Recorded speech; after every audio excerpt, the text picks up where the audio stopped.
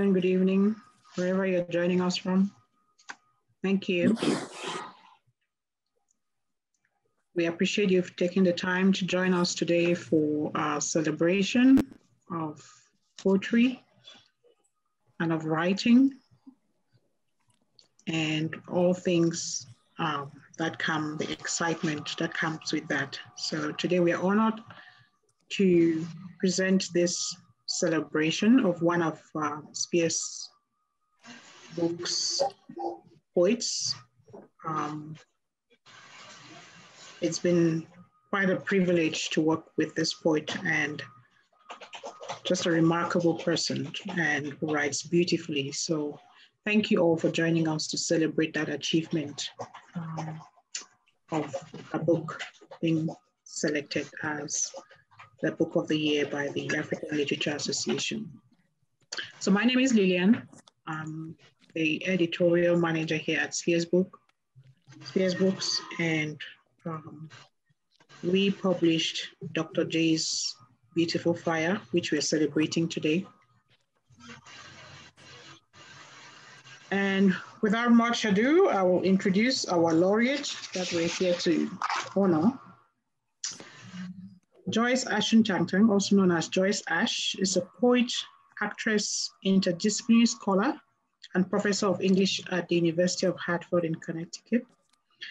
A graduate of universities on 3 continents, Dr. Ashuntantang received a BA in English with a minor in theater arts from the University of Yaoundé, Cameroon, a master's in library and information science from the University of Aberystwyth in the UK, and a PhD in English African literature from the City University of New York. She's the author of many scholarly and creative publications, which include Landscaping Postcoloniality, the Dissemination of Cameroon Anglophone Literature, which was published in 2009, and 3 poetry collections. These include The Champagne Party Will End, Poems in Honor of Bate Bissong, which she co-edited in 2008, A Basket of Flaming Ashes, published in 2010, and Beautiful Fire, published in 2018, which we're celebrating today.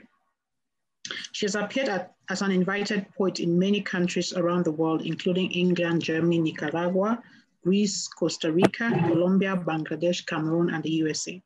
She's contributed to several international anthologies of poetry, highlighting the plight of minority groups, including Peace for Afrin, Peace for Kurdistan, Hireth Ezoli Zoli, a Wales Cameroon anthology, Poems for the Hazara, published in 2014, Reflections, an anthology of new work by African women poets in 2013, and We Have Crossed Many Rivers, new poetry from Africa, published in 2012.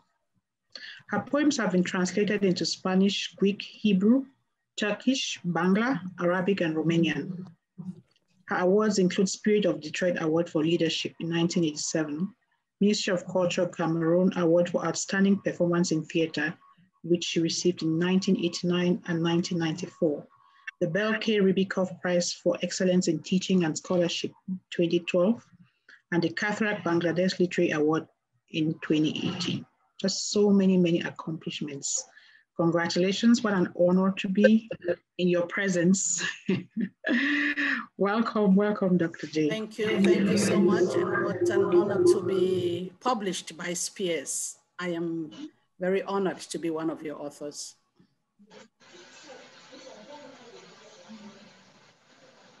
Thank you, thank you. So also joining us is really one of a giant in African literature and African poetry. We are really, really honored that he's here with us today.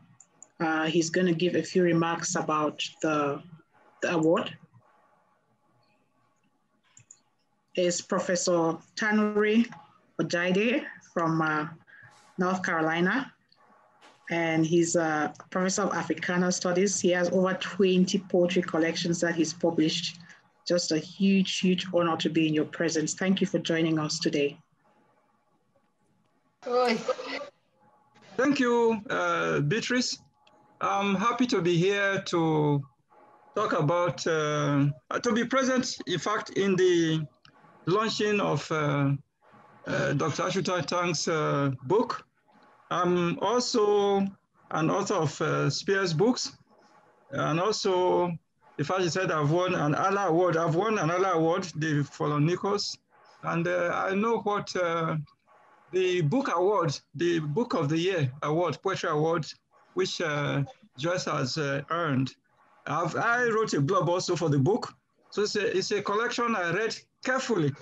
I see myself as a writer and a scholar, and I've always told Joyce that your poetry is so beautiful, so beautiful. You're understudied, so to say, and I'm very happy that this step of getting this book award for poetry is something that we push at.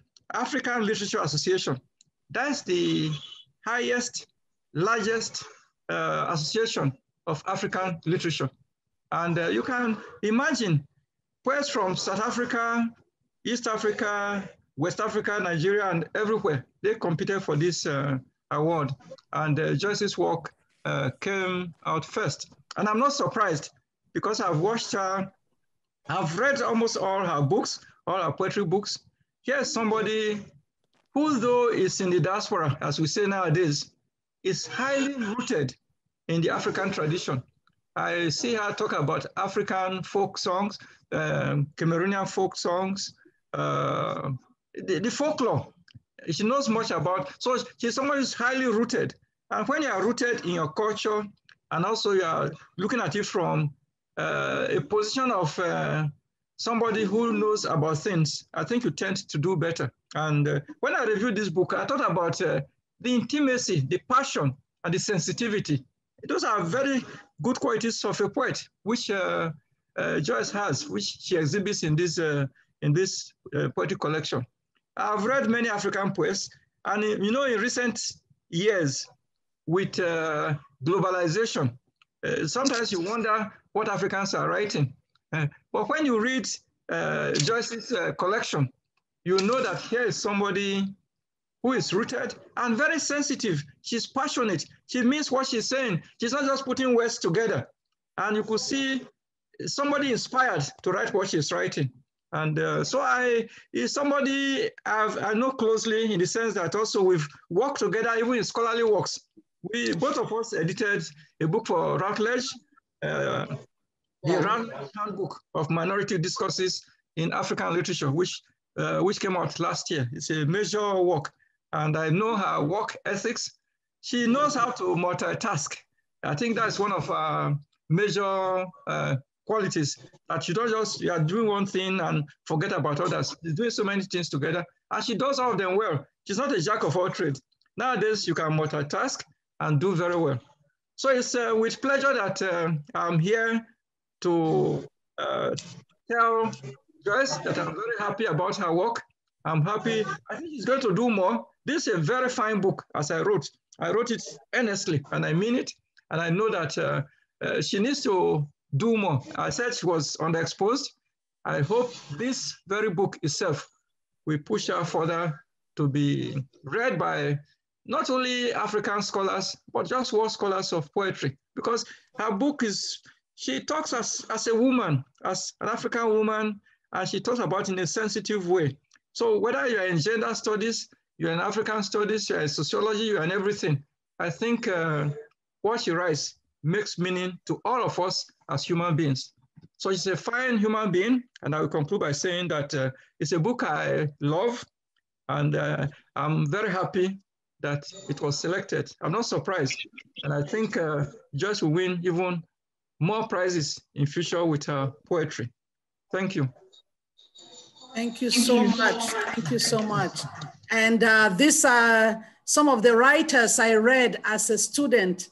This is Professor Tonro Jede is one of those scholars that I thought did not exist in real life. I only read her in African journals when I was in Cameroon. And today, he's not only ushering my book, he's not only written blurbs, we have co-edited together. And having him here is a sign that the child has grown.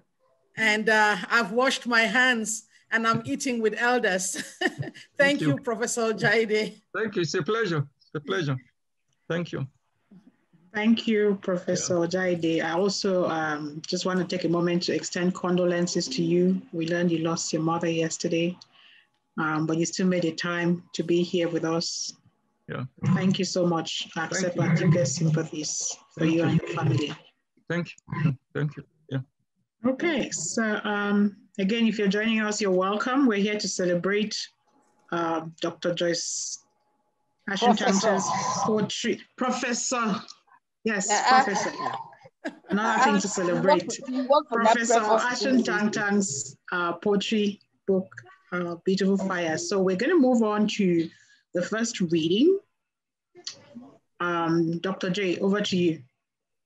Okay, thank you so much. And one of the things about my poetry, or that I try to do, is that I want my poetry not to be for the initiated. I want everyone to enjoy my poetry. So I write it in a, what I call coffee book style. I don't write very long poems. I make them short, but I also make them accessible. And hopefully I make them poetic so that they can satisfy every palate, so to speak. When I have commissioned poems, then you would find me writing very lengthy poems when I'm trying to hit all the themes of the particular celebration. So here I'll read this first poem, Jabulani. And like I say, I don't write poetry because I want to publish it. Poetry is the way that I experience the world. So when something hits me, whether happily, whether it's tragic, or I'm just having fun with it, I write poetry. So this first poem is titled Jabulani. Jabulani, for those who remember, was the name of the World Cup ball in 2010. And so I was reading everything about the soccer. It was the first time the World Cup was going to South Africa. So there was a lot of a noise, a lot of celebration in the African circles. And then there was this complaint about the ball. They said it was light and players, you kick it and it does not go in the direction you want and stuff. So when I got that detail, I was having fun with it. And I decided to write a poem about it, framing it in my own way. So Jabulani. A man is like a Jabulani, the World Cup ball. In a woman's arms, he jerks in spasms. Drowned in the moans of any vuvuzela, he does the Robert Greene and slips inside. Hard to contain, a Jabulani flies to arms of fans in stands, defying poise, skill, and control, or corner kicks from yearning hearts. It is not a question of referees or countless replays on a white screen. Some women already know what Adidas knows. A Jabulani is a Jabulani. Even the best sometimes miss. After all, every net has its holes. So that is Jabulani. Even the best sometimes miss. After all, every net has its holes. The next poem is titled The Eagle's Iroko.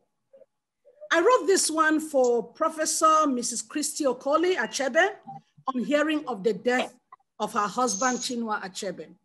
So Chinua Achebe, of course, every African grew up with him reading Things Fall Apart or Arrow of God or No Longer at Ease. But most people don't even know, was he married? Did he have a wife? Yes, he had a wife who was by him till his death. In fact, No Longer at Ease has the dedication to Christy Okoli. It's a book he dedicated to her when they were not yet married. So he uses the maiden name. So when Chinua Achebe died, I imagined this woman going through the widowhood rites. And I just got so offended. I'm like, no, I don't think she should go through that. And so I came as one of Achebe's women to write about the eagle's Iroko. Achebe was known as the eagle. And I think there's a book, The Eagle on the Iroko. And I called Mrs. Achebe the eagle's Iroko. To fear kwa, she will not be in the ashes. We, the Omwada of Achebe's world, have spoken. On both sides of the Atlantic we come to dry her tears with slices of the sun. She will put a heart in the writer's chest to steady his soul on our shifting earth. She who received Chinwa's loan bribe, no longer at ease for Christy Okoli. She who took his bait, putting him at ease, and stayed at the post till the very end. She who planted her feet on the ground like roots, a steady iroko for the celebrated eagle. No, the color of morning will not touch her skin. We bring Okwoma to nourish her feet. Life is for the living. Day wipes out night. It is another morning on creation day. Tofiakpa, she will not be in the ashes. And I would do this one. As you notice, my subject matter, just the sprawl from different subjects as the world hits me, so I write. This one is in Cameroon Pidgin English. And on this day in Cameroon, we had a double tragedy. The major highway in Cameroon, the Yaoundé-Douala highway, the road collapsed. And then there was a train accident. As Professor Tanero Ojaide rightly pointed out, although I'm in the diaspora, although I live in the United States, my heart beats in Cameroon. And I'm still very much connected to the land of my birth. And so seeing this, and of course with social media, it was everywhere. I was so devastated. And I wrote this poem in Pidgin English. Where? Now which kind of trouble meter we so Now which God on Gambe fix this one? For one day road go broke, train to capsize. My heart go burst for this place where I should done so. Sorry, picture they don't come for my heart. People where they die, oh. People where body broke, oh. Small pikin, oh. Big person, oh. All chakara outside. My heart go burst for this place where I should done so. Person where say make them add train long sote. That person going on school now for who sign no. Now which kind of law sense that for daytime? My heart go burst for this place where she done so. Big man don't enter country like actor. He give command here, he give command there. Who say be day where road also he broke? My heart go burst for this place where she done so. Today, out in the waka for hospital for sicker accident. Hey. So doctor, they be fit work so So government be fit give free medicine so Chai, my heart go burst for this place where I should done so. My country. It go hard for move hard for you. It go hard for me for see your trouble and no shake. We the sing a time we small for anthem, but I still mean them for my heart. And deep endearment forever. More. Thank you. You can drop your comments on the chat forum. Thank you. Thank that you. Was amazing. Yes, beautiful, beautiful. And you could get the emotions come through and feel like you were actually there on that day. Thank you so much for capturing that. So among us, we have someone who is going to do an appraisal of the poetry, Dr. Gilbert Ndi. He is based at the University of Beirut. He's the author of Letter from America, Memoir of an Adopted Child, published by Spears Books in 2019. And his latest publication is The Radio and Other Stories, also published by Spears Books in 2021. Thank you for joining us, Dr. Ndi. Thank you very much, Lillian. Just for the sake of, we had people who were meant to come to Beirut and they found themselves in Beirut in the Middle East. So this is Beirut. Thank you. We've had quite interesting experiences. Okay. Yeah, Lillian, how much time do I have? You can take the whole day, but it's 5 minutes this time, Okay. Dr. Ndi. Oh my God. I mean, where do I start?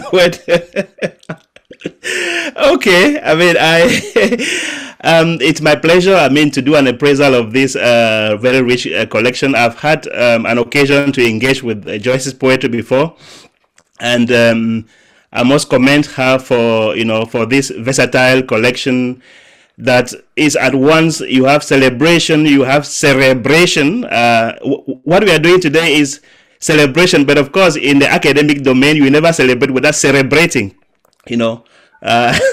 So you also have indictment, you have incantation, you have lamentation. So it's a very versatile and polyvalent poetry collection, and with thematic concerns varying from sex, love, war, life, death, pop culture, and all you like. And a very interesting dimension, which I think Professor Ojaide mentioned, is that's that dimension of Joyce that she's at once rooted in her home culture, national culture also, but at the same time also has this very diasporic sensibility. So that is what makes her very complete. So she can be able to cut across cultural boundaries, and she's a good example of what Ngugi wa Thiong'o calls globalectic citizen.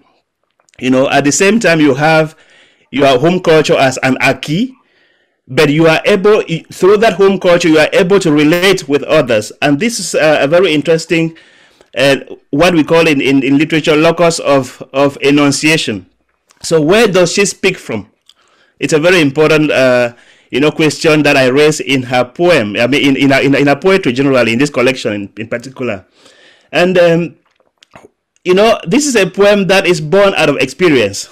William Blake titled a series of collections, poems of, songs of innocence and songs of experience. I would classify Joyce's poems as poems of experience.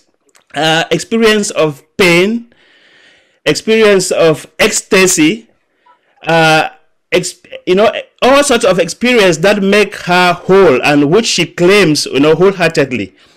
That's why her poetry has a corporeal, like a bodily dimension, which means she is speaking from her body, and instead of what we call committed authors, we have here a committing author. She engages us, from the very visceral dimension of our being, and we stay glued to her poetry, not only because it engages with our ideas, but also the emotive part of it, is quite strong.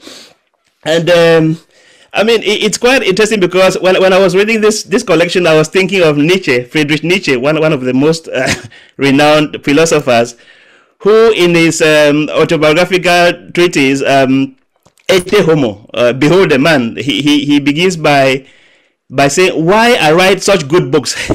Of course, Nietzsche was Nietzsche, so he asked, why do I write such good books? And he says it's because his books are born out of bodily experience. Most of his poems, of his philosophical books, were even born out of moments of sickness, and it is from those moments of sickness that he gained a very incisive perceptuality into the human nature, and that's why you would have Nietzsche writing in a style that can be relatable to even non-philosophers. Unlike the Hegel and those who write very tortuously. And I found this in some of Joyce's poems where she writes in aphorisms. A number of the poems have two verses, so it's that kind of aphoristic style that is at the same time pithy and very incisive, which means you can relate with the poetry even if you are not like a seasoned critic so it's poetry for each and every one of us. And I also call it borderline poetry because she represents human beings on the brink, women at the point of birth, which is a moment in a woman's life where she is on the line between life and death. And so this poetry is really it grabs you from the viscerals. It's not just poetry that you perceive through your mind, but it engages you.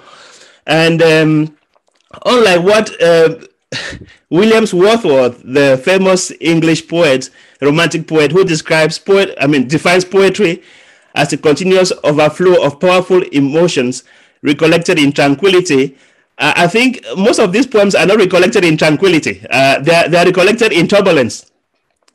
And I think even some of what poems were not recollected in tranquility, himself.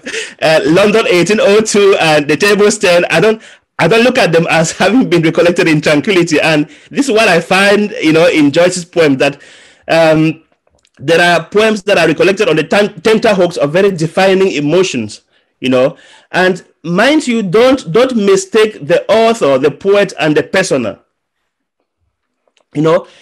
One of the hallmarks of good writing is the ability to relate, and Achebe himself said that sometimes our comfort, becomes a kind of adipose layer that prevents us from relating with other human beings, who are in maybe underprivileged conditions. So, but Joyce is able to cut across, races, nations, even gender boundaries. And mind you that even though she writes from, like I would say, feminist perspective, but not all the poems can be characterized as feminist per se. For example, in the case of the poem where she talks about bringing back our girls, the school children who were, taken hostage by Boko Haram, she chooses to, to relate more with, to relate with what the fathers of these kids feel, So it's not just about the woman. Like, this is somebody who is able to cut across even those gender boundaries and to relate in a way that, you not just read the poem. You don't just read because it's a feminist poem. No, it's far beyond that, and it's difficult to encapsulate her in this pigeonholes sometimes. And another dimension of Joyce's poetry is that all along what we call diction, DICTION, is diction with DICK, dick, because it's always very masculinist, and sometimes we don't realize how masculinist her diction is, So, but this is a collection which actually makes use of diction without the K, and even subverts, the kind of diction that we are used to in social discourses, and also in very male-dominated poetry that we are very much used to. So I think this is a poetry collection that is available, to every human being who loves poetry. And a dimension that I think my time is up, but there's a dimension of this poetry that I really enjoy is the face-to-face. I do literary analysis, and decolonial studies actually is based on the face-to-face, the face-to-face encounter, the you and the I. How do we relate? What does the face of the other mean to you? So the face of the other should serve as a kind of ethical interpellation in a context where decolonial studies consider ethics as primordial to deontology. So we have to consider ethical relations above any other thing. So what does the face of the other, be it a woman, a man, be it a cat, because she has poems that are about Kurdistan, Gilbert.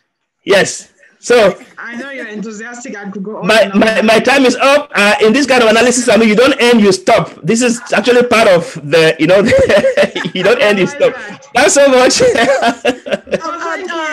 Lillian, Yes. we're going to do little switch. We go to the translations before we come to Dr. Fombele. Oh, okay. Yes. Yes. So in the intro I mentioned earlier, Dr. J's works have been translated into many languages, and today we are honored and delighted that we have some of those poets who have translated her work here with us today. One of them is Amal. Amal has translated one of Dr. J's poem into Arabic. No, in fact, the whole book. Oh, the whole book. Yes. Wow.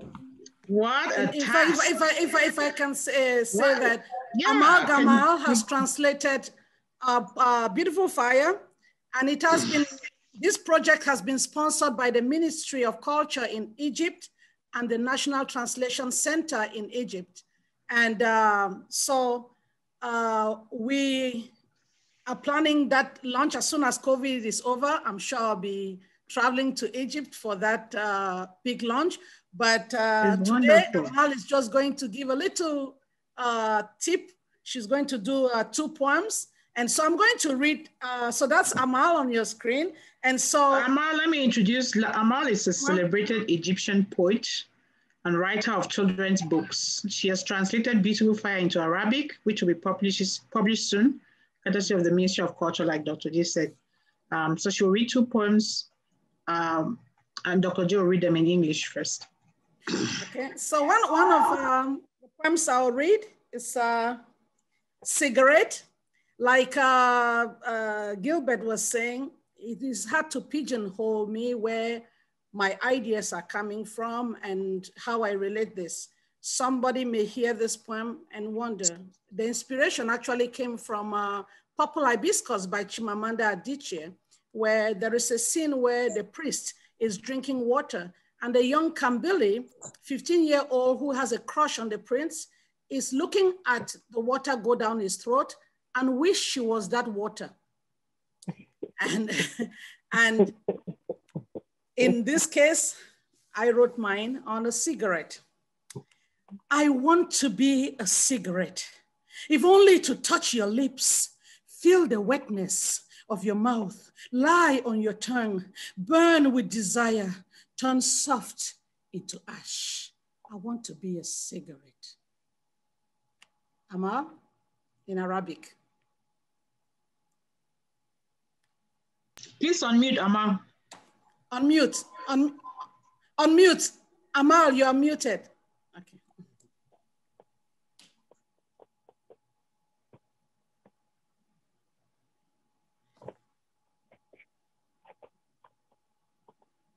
Hi. Okay. Yes, we can hear you. Do you hear me? Yes. Hi, everybody. Hi. So I will just go read it again so that we get that connection back to the Arabic to give you your cue. So cigarette. Yes. I want to be a cigarette, if only to touch your lips, feel the wetness of your mouth, lie on your tongue, burn with desire, turn soft into ash. سيجارة. فقط أريد أن أكون سيجارة لألمس شفتيك، أحس رطوبة فمك، أستلقي فوق لسانك وأحترق بالرغبة وأتحول بنعومة إلى رماد. Thank you. Beautiful. And I'm going to do another one, blunt. Yes. And Amal and I are kindred souls. We are sisters of other mothers. And we love it when, especially when we are doing little feisty womanist poems. So this one is blunt. And it is, as the title says, blunt. I don't want to write poetry. No mix of metaphors here, whether direct or indirect. No similes to compare anything. I will tell you this straight up. Sex is a toy. Sex is an end. There is no gentleman between his legs. Your white dress is part of the act. You are playing virgin, for you are not. Once in the drama, you stay right inside, playing his mama, his sister, even his mistress. There's nothing like becoming one. If he dies, you learn the truth. In some parts, you belong to him, counted and disposed like property. Don't give me that crap about love. Your best friend is your plastic and non-alkaline batteries. Pick your shape, pick your color. You need no bubble in your ear and no heap of snoring sounds. So this is it. I said it. Blunt, blunt, blunt. I said it. صراحة جارحة. لا أريد أن أكتب شعرا. الخطأ هنا باستعارات مباشرة أو غير مباشرة ولا تشبيه لنقارن به أي شيء. سأخبرك بشيء صريح أن الجنس مجرد لعبة. الجنس غاية إذ لا يوجد رجل مهذب فيما يخص شهوته. ثوبك الأبيض جزء من الأمر. تلعبين دور عذراء وأنت لست كذلك. وما أن تبدأ الدراما حتى تعلقي بداخلها فورا فتظلي تلعبين دور أمه أو أخته أو سيدته. لا شيء من ذلك يشبه توحدكما. إن مات ستتعلمين الحقيقة، لأنك بعض الأعداء صرت تخصينه، ولذا تعدين ممتلكات. لا تذكري لي أي سخافات عن الحب. أفضل صديق لك هو لعبتك البلاستيكية وبطارياتك غير القلوية. انتقي الشكل الذي تحبين، اللون الذي تفضلين.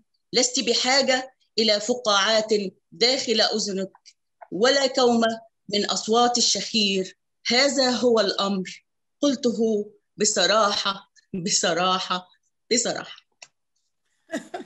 Thank you so much, Ama. And will you please give me a minute? yes. Okay. Congratulations. And I want to tell everybody that every time I read Joyce's poetry, I feel the heart of life. I feel praise of facts. I feel humanity, motherhood, childhood, poor people, justice and injustice. I'm very lucky to get her book and to introduce her to the whole Arabic world. Thank you. Thank you so much. Thank you, Ama. Thank you. Okay, Lillian, the next. And really, really enjoyed listening to it in Arabic, even though I don't understand it. Just, yeah, the musicality. The language, it just comes across, even if you don't understand what it's conveying. it's just so beautiful. Thank you so much, Ama. And thank you for taking on that task of translating poetry and bringing Dr. J to an Arabic, big audience, an Arabic audience. So thank you so much for doing that. Dr. J's work has also been translated to Bangla, and we have Aminu Rahman here who did that. If you could put Aminu on spotlight. Yes. Aminu is one of the most celebrated poets from Bangladesh. He has over 10 collections of poetry. He has translated many poems from Beautiful Fire into his language, Bangla. So he's going to read some of those translations. Dr. J will read in English first. Yeah, before that, I want to mention, because of Joyce is a very close friend of mine for last more than 10 years. Actually, we first met in Nicaragua, yes, Granada Poetry Festival. And after that, Joyce came to Bangladesh. And Joyce was awarded Kathak Literary Award in Bangladesh. And moreover, actually, Joyce is in this book.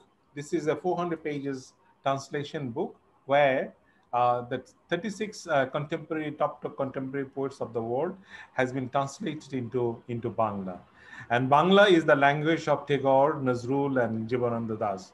So when you just read listen the Bangla poetry here, you can get the essence of Bangla poetry of Tagore or some other thing. And Joyce is a wonderful, wonderful poet and wonderful friend. So thank you, Aminu. And the 1 minute introduction doesn't begin to do Aminu justice. He's a poet of the world. And I can't just begin to say how many spaces Aminu has taken me to, how many anthologies. And so I'm going to read into The Beautiful Fire, which is the poem that inspired the title of this collection, Beautiful Fire. And I'll do, I think, Forget Me Not. You also have that. So we'll do into Beautiful Fire. You read that, then I do Forget Me Not also. So I want to come to the forge with you, to see you fashion a new life for me.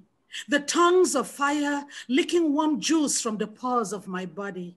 I want to come to the forge with you, to see your flaming hands sculpt words that travel from my navel, disappearing in that abyss of bliss hidden from sight.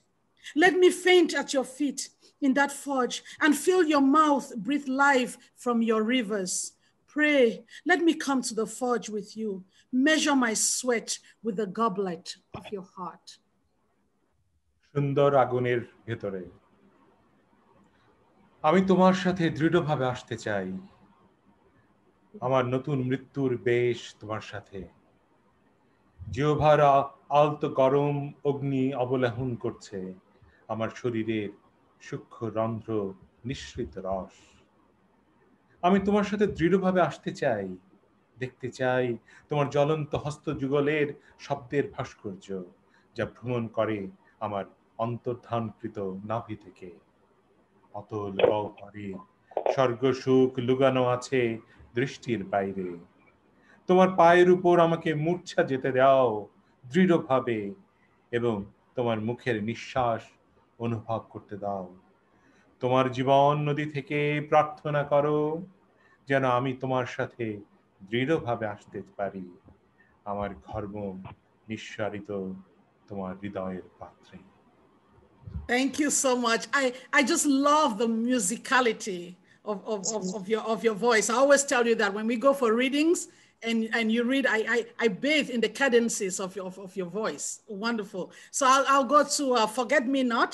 And this is a poem, again, rooted from my childhood, but brought to bear on my presence. Forget Me Not. When I was a child, I measured my steps with bright flowers on the narrow shortcuts to school. 2 flowers I still remember. The sunflower at the start of my journey.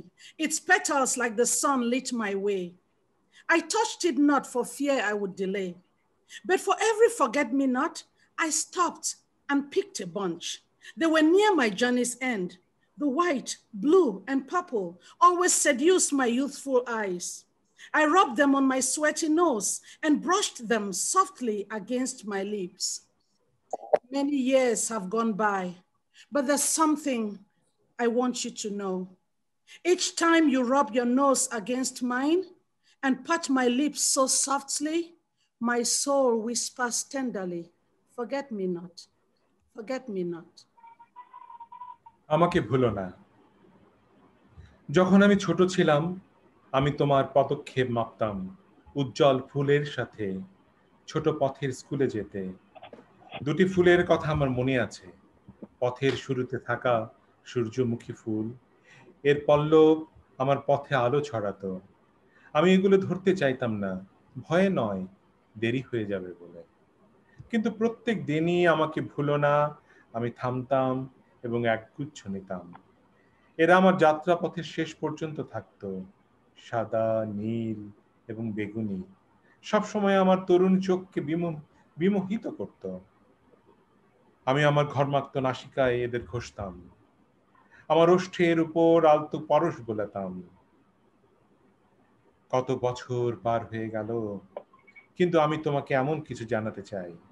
প্রতিবার তুমি যখন তোমার নাসিকা আমার সাথে ঘষো, যখন আমার ওষ্ঠের উপর আলতোভাবে স্পর্শ করো, আমার আত্মা মৃদুস্বরে বলে, ভুলো না আমায়, আমাকে ভুলো না। Thank you so much. Beautiful. Beautiful poem. It's a beautiful poem. And you read it so, lyrically. Somebody just commented on the chat. Naomi said it's like the secret of learning another language is tied to poetry. Thank you. Just the way you read it is so beautiful. Another comment on the chat is Bangla seems to be rich in sexy sibilants. That's very, very Munge. Another one just saying so beautifully rendered. Beautiful, great memories. Thank you. So thank you. Okay. And Alexi Cheap from Canada says it's like some of the songs we used to sing without understanding anything. When we were growing up, we watched a lot of Indian movies, and we could follow the dialogue even though we didn't understand it. It was just nice. It was beautiful language to listen to. And today we have one of our own, whose works has been translated into one of those Asian languages, and it's just so beautiful. Bakume says Bengali is so musical. So but one thing one thing I just want to mention here, Joyce is one of the very, very rare poets in the world, and only pray to Joyce. Joyce, you don't distract your mind for any other thing, because the poetry is yours. So you have to win the world with the poetry. Thank you. Thank Thank you. you. Thank you so for much. that. And thank you for the platforms that you've given me. Thank you. Pleasure. Yes. Lillian? Okay, so another language that Dr. J's work has been translated into is Spanish. And we have one of those translators here today. In fact, Johnny is reading it in Spanish. The translator for the Spanish is Leon Blanco, who is not here. Okay, so Johnny is going to read one of the poems that has been translated into Spanish. And you have info on Johnny? He's going to read Talk to Me. Okay. And if you can, he's a teacher. Yeah, go ahead. Johnny Bacco is a teacher of English in Colombia, and he served as one of the English-Spanish translators when Professor Ashuntantang attended the popular Medellin International Poetry Festival in Medellin, Colombia. Yes, so... unmute, Johnny. Johnny, you need to unmute. So this was in 2012, and Johnny was a young man then. I think he was a young student, very interested in English, and served as one of our translators. In fact, he was tied to me, very vibrant. And when I was organizing this, I said, why not reach out to Johnny so we could reconnect? That was 2012. Math is, the PhD is not in math, so I can't tell you how many years that is without making a mistake. So, but it's close to 10 years, and good to see you. But if we can also have the Hebrew, this poem has been translated into Hebrew too. So maybe we just move from Spanish to Hebrew. Is Yifat on? Okay, let's find Yifat. Yes, I see her. Yes, so if we can have 3 of us on, spotlight 3 of us.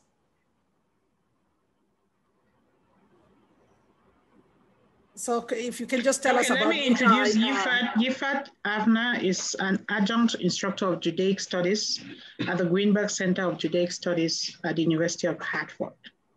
Okay, and Yifat is going to read the translation by one of Israel's celebrated poets, Ami Or. So this is Talk to Me. I'll read it in English, and Johnny, you do it in Spanish, and Yifat would read the Hebrew translation. It's just such a pleasure and privilege to get this poem traveling in different languages of the world. So Talk to Me. And this is from my first collection, A Basket of Flaming Ashes. Talk to Me. And let me tell you a little bit about this poem. This poem was a reaction to one of my friends. I don't know whether he's on here. Maybe I don't tell who it is, but one of my friends, where the wife was in Cameroon, and the wife may be on here today. And she was more interested in whether you succeeded. Yeah, so she was in Cameroon for Christmas, and the husband was telling me how much he had missed her. And then on this day, he was going to the airport, and he called me. He's like, "Oh, Joyce, you know she's coming today." And I'm like, that's so wonderful. I said, guess what? You have those balloons at the airport. Can you buy one of those welcome balloons? You know, you've missed them so much. And there was silence. And then I'm like, what? He said, come on now. I'm an African man. We don't do things like that. I'm like, huh? What do you mean by we don't do things like that? You've told me how you've missed her. She's gone away. You know, at the time they had just one child, a son, and she was away with the son.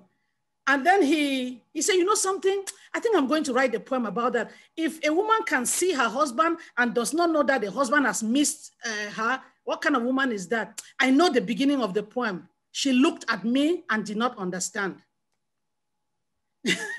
So by the time he came back from that airport, I had written this poem and sent to his email. You know, the poem is titled Talk to Me. I understand the language of your body. the verbs of your fingers, the nouns of your look, but talk to me tonight. Dress me up in capitals, lowercase me in song, string your letters like beads, adorn my waist in words, tongue your vowels on my bosom, tickle my brain with consonants, cool your heat in syllables, but talk to me tonight. Háblame. Comprendo el lenguaje de tu cuerpo, el verbo de tus dedos, los sustantivos de tu mirada, pero háblame esta noche. Disfrázame en mayúsculas, hazme minúscula en la canción, ensarta tus letras como abalorios, adorna mi pecho con palabras. Lengüetea tus vocales en mi pecho, cosquillea mi cerebro con consonantes, enfría tu calor en sílabas, grita mi nombre esta noche. Thank you so much. Let me hear that last line. I used to love the last line when I'm in Colombia or Nicaragua. Give me that last line in Spanish again. Grita mi nombre esta noche. Esta noche. When I hear that, I'm like, that's what I said.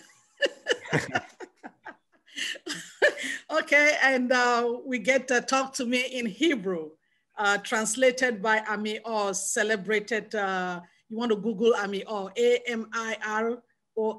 And he also wrote a blurb for Beautiful Fire. And I'm so lucky that I have someone from my university to read it in Hebrew. Yifat, thank you so much. דבר אליי. אני מבינה את שפת גופך, את הפעלים של אצבעותיך, את שמות העצם של מבטך, אבל דבר אליי הלילה. הלבש אותי באותיות ראשיות, שיר אותי בקטנות.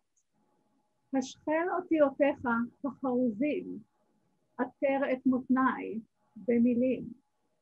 תשק לשונך תנועות על חזי, דקדק את מוחי בעיצורים.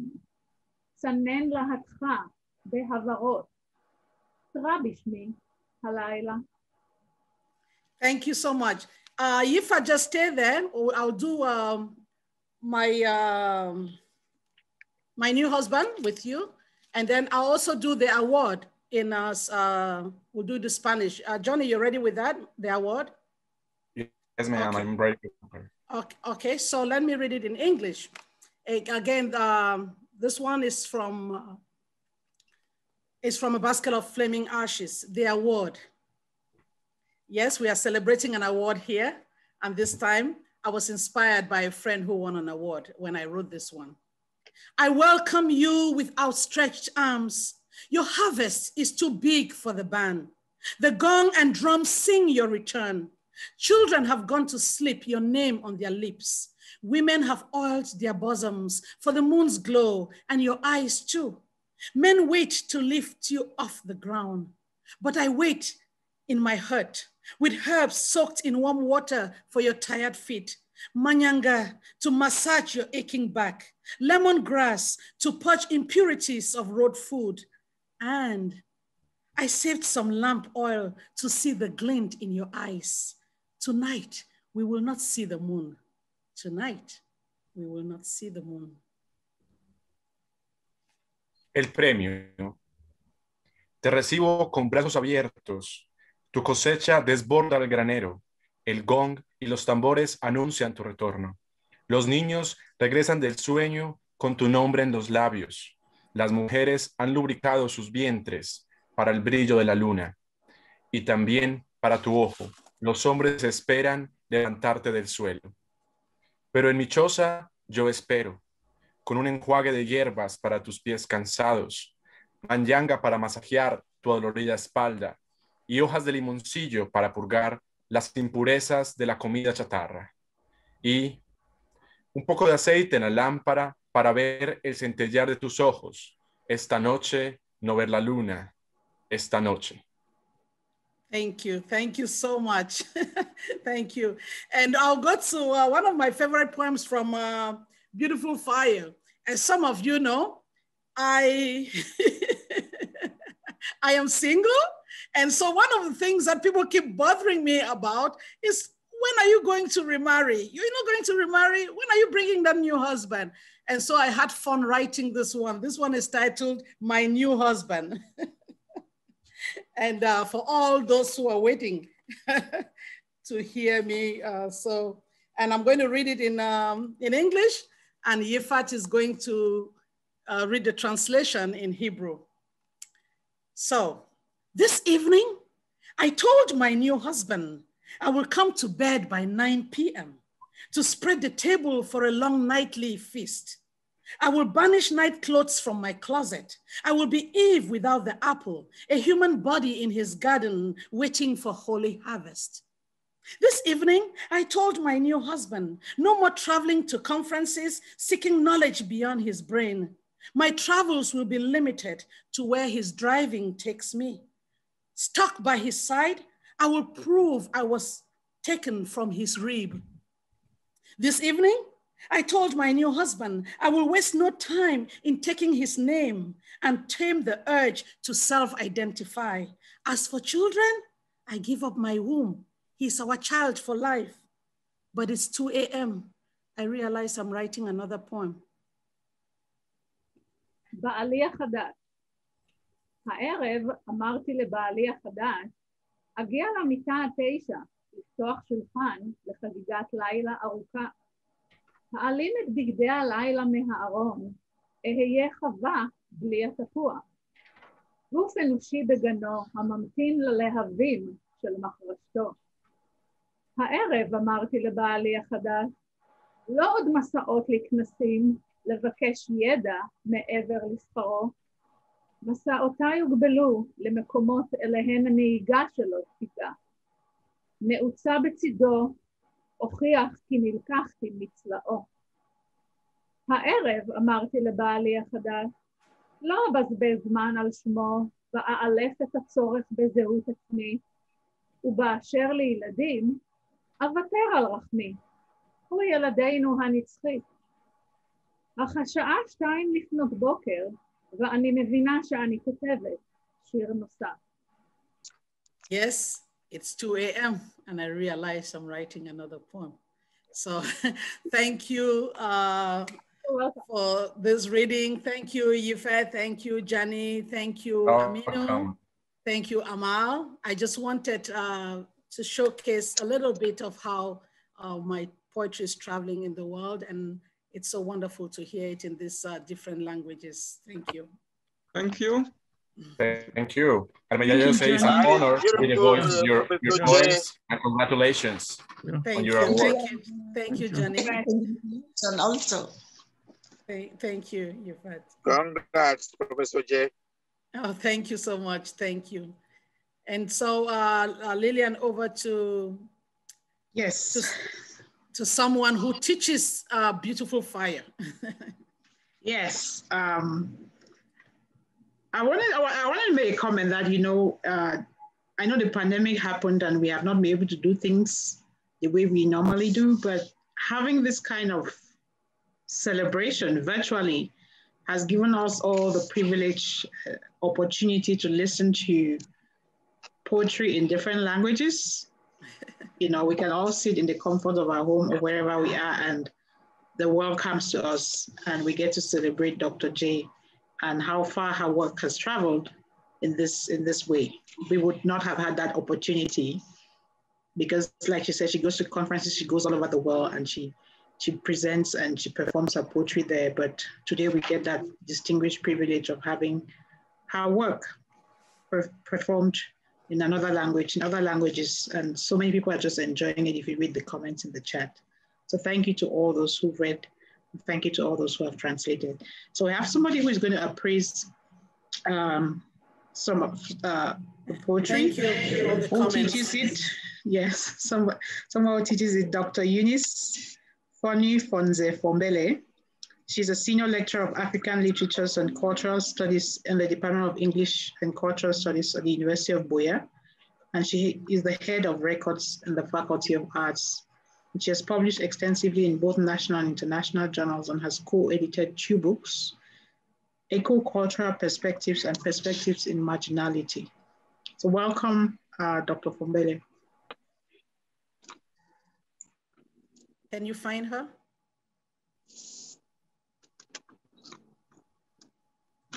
If you can turn your video on, then we can provide you.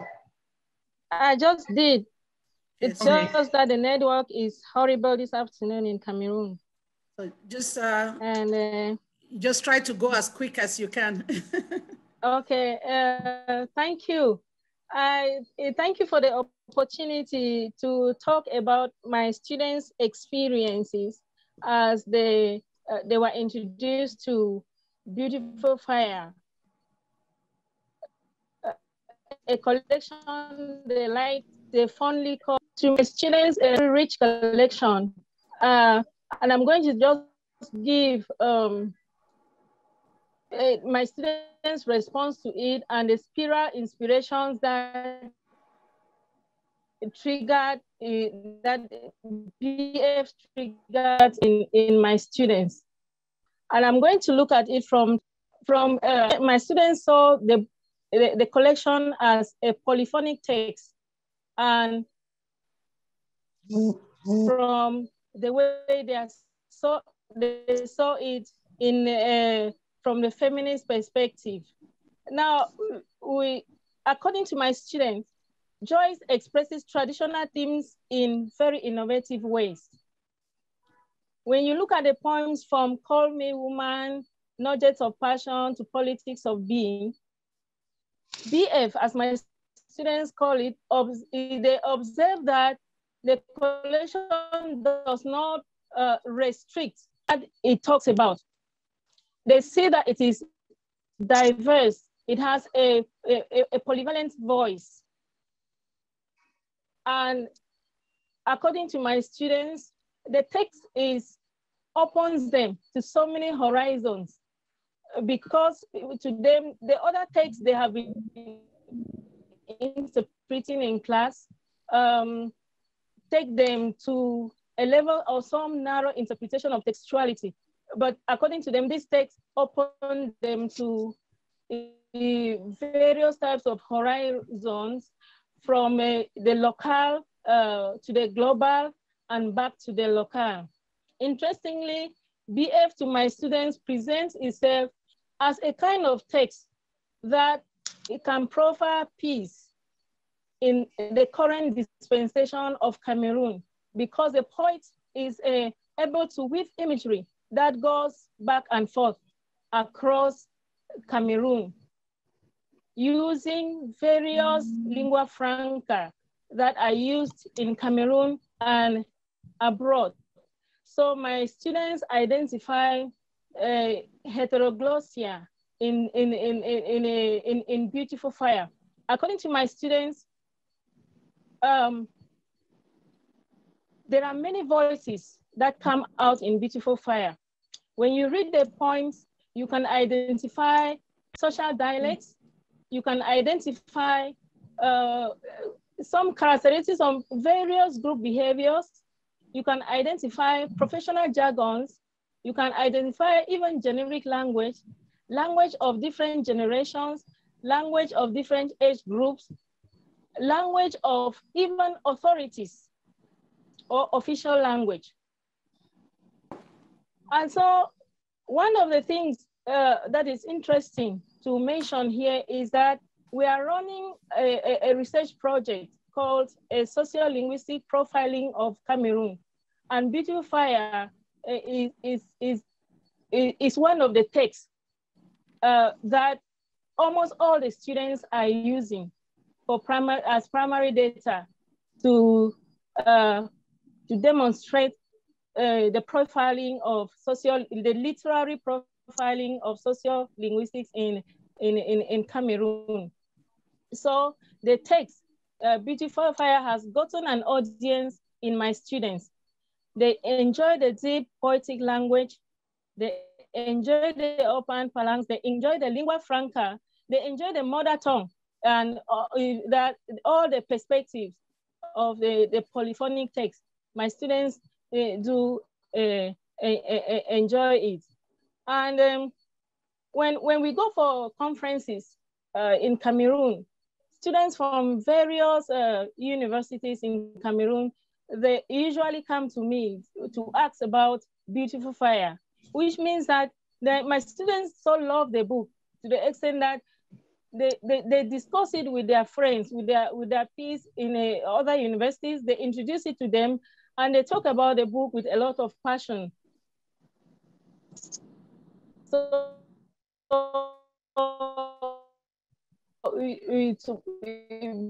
Beautiful Fire has to get more copies in Cameroon for our students. They love the book.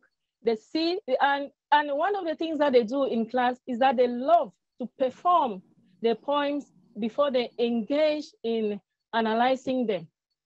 They are so passionate about the poems because when they engage in discussions, you realize that everybody identifies, everybody has a voice. There is a freedom of speech which comes from the poems, and then allow the students to also cultivate that freedom of speech and then construct ethical truths thematically, literally, and cognitively. So, and also my students have seen a feminist dimension of in a poem, a very strong one, and they usually discuss that the collection does not concern itself with separatist feminism, all the topical issues that feminists usually discuss, but the collection presents itself in very daring diction. And one of the poems, especially the poem, The Letter to a Poet, even says this, that Joyce puts simple words in strange places. And it makes the feminist voice that come out. My students describe it as glocal feminist poetry with a linguistic experimentation. So they look at her feminist view as the one that moves from the local to the global, but has an anchor in the local. And they do appreciate that perspective of her feminism, which moved from the issues, feminist issues that we know, to feminist issues that everybody can identify with. Men can identify with, women can identify with, children can identify with, they all can identify with. So to my students, the feminist issues that come out are ethical issues. It's about what is right, what is ethically right, and what is ethically wrong. And so it makes them to see feminism from a different perspective, especially the boys. They love feminism when they read Joyce's collection of poetry, because it takes them to a different dimension, and they're very happy. And I talked to some of them before this presentation, and there was the publishers to make the books available for us here in Cameroon. Thank you very much. Thank you so much. To get you all the way from Cameroon, I'm so glad. I'm so glad that you could participate, and even with some of the challenges, we got the gist. And you've given me this full lowdown from the students. So I think we need to plan for me to Skype your class live. You know, we need to try to do something like that. So wonderful. Yes, I can talk to them, you know. And one of the things I want to mention is that the book is taught from level 200 to PhD, using different courses. Okay. So, thank you so much. That was great. I really enjoyed that. I mean, those analysis. I mean, that is really great. I'm glad you invited her, Professor J. That was really fantastic. I really, really enjoyed that analysis. Thank you. Like most speakers have said, I may be in the United States, but my umbilical cord was buried somewhere. And I never miss that link. So thank you. And yes, Spears Media, I hope you heard her. The book needs to go to Cameroon. I sent drips and drops, but we needed more copies. Yes, definitely working on it. A few comments from the chat. Ekpe Enyang, who's also a poet, says the soothing tongues of the beautiful fire can be felt in a careful selection of words. Blessed Ngoyi said, simple words in strange places, that should be a title of a thesis on beautiful fire. And then Enongene Sone says, congratulations, keep up the good work. I'll be introducing your poetry to my undergraduate and postgraduate students in South Africa. Yeah, so many more comments on the chat, just celebrating your work and people be inspired. I hope you will save the chats for me so I can see later. Yes, well, I think it will show on the recording. It will show on the recording. Thank you. So thank you, Dr. Formele, all the way from Cameroon. It's huge that you made the time to join us despite all the connectivity issues that we face. It was really, really good listening to your perspective and your students and how much they're enjoying this poetry. It's really good that we have one of us and their works is being treated at that level, up to PhD. So thank you for that. So moving on with the program, should we go on to a toast? Because we're celebrating here. Well, if my publisher wants to give a toast, that's good. So we have someone who's going to pop champagne to commemorate this celebration, because, you know, if we're back home, we'll have the palm wine where we pour and we thank the ancestors for all they've done, because, you know, a daughter has come back with a big harvest in this award. So we'll call on your sister in Canada. No, it was back to the publisher. Where's Dr. Fokwa? he went back. But if we're talking about celebration, maybe it's time for me to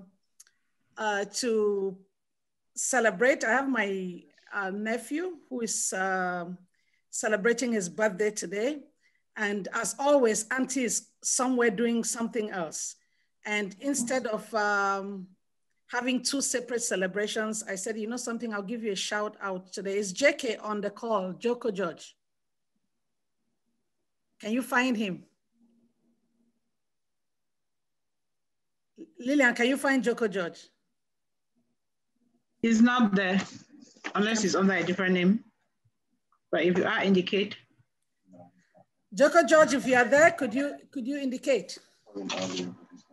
Okay. If not, we'll get him along the lines, and maybe in his celebration, I would also get some drink to honor this award. But I want us to continue. Like I said, one of the things that I do with my poetry is to reach across, you know, beyond the scholarly angle. So maybe Lillian can talk to that and call on those who've read who may want to share some of their favorite poems. Certainly. And with the poems we've all listened to, there are themes that we can relate to. Is written in language that's accessible to many people. And this book was published 3 years ago, and so many people have copies already, and they've read and enjoyed the poetry. Some of them are here today, and they want to share some of their favorite. Is Professor Fai Donatus Leon? Lillian, I think I'm supposed to be next in the program. Naomi Nkela. Naomi, let's get some poems before you come on. Okay. If Professor Fai is not on, Fai Donatus, Shiri Achu? Shiri dropped off the call, had to go somewhere, but Blessed Ngoe is there. Okay, Blessed Ngoe. You want to share one of the poems you enjoyed? Sure. So I first of all, Dr. Professor Ashuntantang, thank you very much for always letting me know about these wonderful things. And your collection is just history.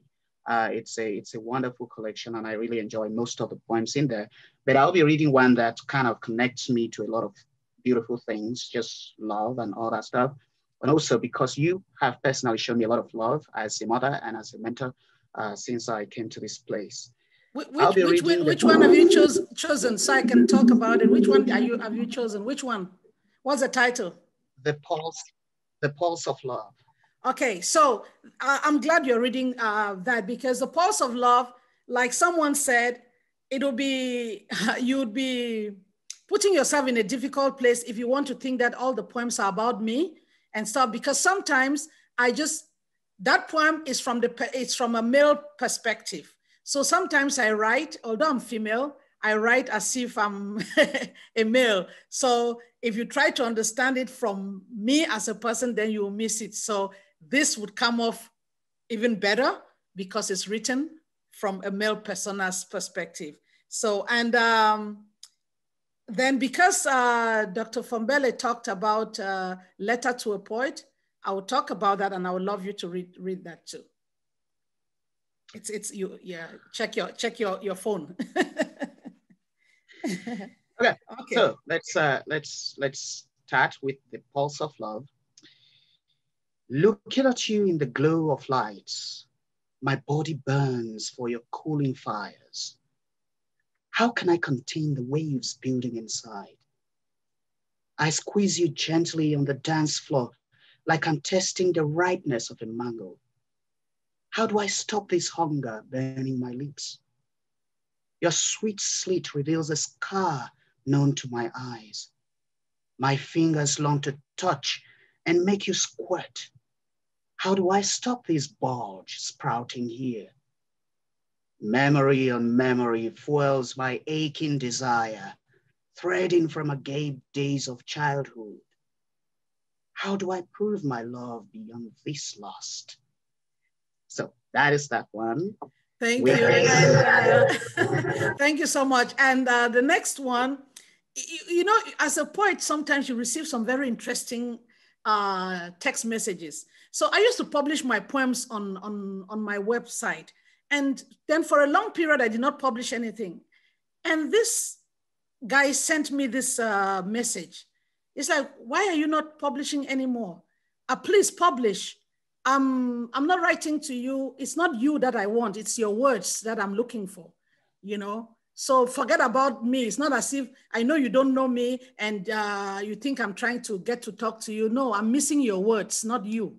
So please write, I want to read. And so that inspired me to, and he said, I like the way you use the words. You know, you do some strange things and it's almost as if I'm dating many women when I'm reading your poetry because you do some strange things with the words. I'm like, what? So I wrote this poem out of that, Letter to a Poet. Okay, so let me jam it. Dr. J. Yes, and Naomi will speak after this. Can Naomi go now because she says she needs to go? Yes, as soon as Blessed is done with this one. Yeah, it's a very short one. Okay, so dear poet, your words squeeze my balls, rub honey on my pole. When you put simple words in strange places, you place my dick in strange cunts, a fantasy I foolishly crave. Your words are my lover. I pine for their return. Holding shadows at dawn. Just your words, nothing more. Thank you. Okay, thank you so much. And Naomi, sorry, yes, we have to have you in a hurry, all the way from South Africa. Yes, it's pretty late here, and I have a nanny looking after my baby, so I need to go. Okay. So, sorry, we lost that time difference. Should have put you way ahead. Not a problem. So let me do my part now. I'm going to give a feminist appraisal of your work, which I read in 2 hours because it was just so spellbinding, I couldn't put down. So like we say in Cameroon, beautiful fire, carry fire. I don't know how to translate that. Somebody can do it for me on the chat. But I really thought like beautiful fire, carry fire, you know? So for me, it's a pristine collection of work. And what is most striking for me as a feminist scholar is that it has at the very heart of it is women's experience. And what I love most is the raw honesty with which you convey those experiences. So it's very hard not to be moved when you read a poem like Incantation about 2 women, you know, one comforting the other who is suffering from cancer. You cannot read that poem and not be touched. You cannot stop yourself from being provoked to rage when you read the poem Your Son, you know, where, you know, when a child is good, it's, you know, it's a father's child. When the child is bad, it's a mother's child. Poems like that, they really touch you as a woman. But I want to talk about 2 poems that are strikingly feminist, which relate very much. I can see them finding their way into my current research immediately because that's strikingly feminist. And the first one is the poem Turkish Bath in Fez, Morocco. I just fell in love with this poem because I've done some work around the public baths within the Muslim community. So this is a poem that really brings to light the hammam, which is a public baths for women, as a sacred space where borders are broken, where differences of nationality, ethnicity, language, even religion are completely submerged for the sheer pleasure of enjoying woman-to-woman bonding. So it's a space where, you know, binaries of Black, Arab, old, young, native, foreigner are completely shelved for what I call a spiritual communion of women. So it is devoid of any artificialities of difference. And the only important signifier within this space is the common humanity shared by these 2 women having a bath in the hammam. So it's a very beautiful poem. If you read even the first stanza, it just conveys, it captures that beautifully. And the significance of the hammam in Arabic feminist politics is very important because it is echoed also in this poem, which describes that experience in ways that highlights the interdependence of women. Because in this poem, we see an old woman bathing a grown woman. I mean, what is more beautiful than that? I just love the assonance of the line there. It points to what I call meaningful female connectivity that can be achieved when all the boundaries that we know are dissolved, and what we see is just that connectivity. I call it a language of its own, right? It's a kind of women speak. You know, we have SMS speak. For me, that's a kind of women speak that is only understood by the women in the hammam when they share that space. So like I've argued in some of my work, this hammam experience is a very powerful feminist experience through which women re-energize their bodies, they lighten up their spirits, the purge all feminist anxiety, thereby emerging out of that space as renewed beings. So like the speaker says in the poem, I walked out radiant into blinding sunlight. So that's a complete makeover of a person because of that one experience of having a bath in the hammam. So that's the one poem. The second one, which also really struck me as a very strong feminist poem, is the one Something Remained. And I think it's built on, I have a suspicion it's built on an actual experience in Yaoundé, if I'm not mistaken. So this is a profoundly feminist poem because it's about gender violence in no uncertain terms.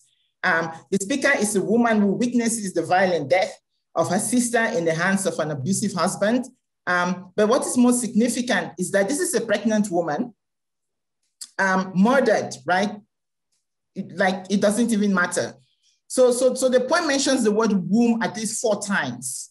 The word womb is in that poem is very significant. The number of times that it is mentioned and the ways in which it is mentioned.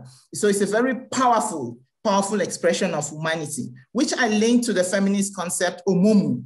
Now, omomu it's a powerful feminist concept which talks about the regenerative power of woman, right? Chinyere Okafor has written about this, and I think Nkiru Nzegu has done a lot of work also. So it's a theory that talks about the biological act of birthing, of bringing a child to life. But figuratively, it's all about regeneration and continuity, providing life. So the mother may die, but the child lives on, and so that's continuity. And that whole idea of creativity, originality, fecundity, those are all ideas expressed in that very, very powerful poem. And this concept is coming from among the Igbos of Nigeria, and they are the ones who have theorized it, where women are revered, particularly because of their ability to produce life, to carry life and to bring it. So it's quite sacrilegious for any man to lift his hand up against a woman, and a pregnant woman for that matter. Okay, so what the poem, Something Remains, does is to show us women's ability to ensure continuity of society, even when their own lives are phased out. So the poem ends with a beautiful line that says, every woman with a womb is a god. I couldn't agree more. And that just embodies that whole concept of Omumu, which bestows the mothering role on every woman, even girls, because they have the potential to carry that life. And the mothering we're talking about here is not necessarily biological, it's figurative. So every woman has the mothering capacity. And therefore, the poem constructs that womb as the seat of female power because life springs from it, and life therefore springs from woman. So Nkiru Nzegu has describes Omumu as the organizational force that characterized as mothering that vests the first right of rule on mothers. Now, if all men could understand the principle of Omumu, I don't think any man who would lift his hand against a woman. So that's a profoundly feminist poem. And these are just two examples, but the collection just breathes life into feminist studies. And like I said, this is definitely finding its way into my current research. So thank you, Dr. Joyce, for the opportunity. Oh, thank you so much, Naomi, and thank you. I wonder what you would have done if you were here with us throughout, but I look forward to meeting you in our annual jamboree of ideas. Yeah. You know, COVID made us not to meet last year, and this year we are not meeting. By next year, you must have had another collection out, so we can talk. But how wonderful! You see, the beauty about what I do and how I enjoy it is that I can discuss it at a non-scholarly level, and at a scholarly level, the ideas still resonate, and it's just wonderful. Thank you so much. Thank you so much. And just like the woman world that we are, you've done this. You're going to throw off this scholarly cloak and just be a mother right now. So good luck. Thank you. Thank you so much. And before I would definitely read some of the poems that she mentioned to close up, but there's a my young nephew who is going to read a poem that puts him in the age in which I put myself in this poem. And I asked him, I said, would you be okay to read that poem? It's a sad poem, but thank God it brings a knowledge that I have shared with them. I was 10 this was a year before I lost my immediate older sister. She died when I was 11.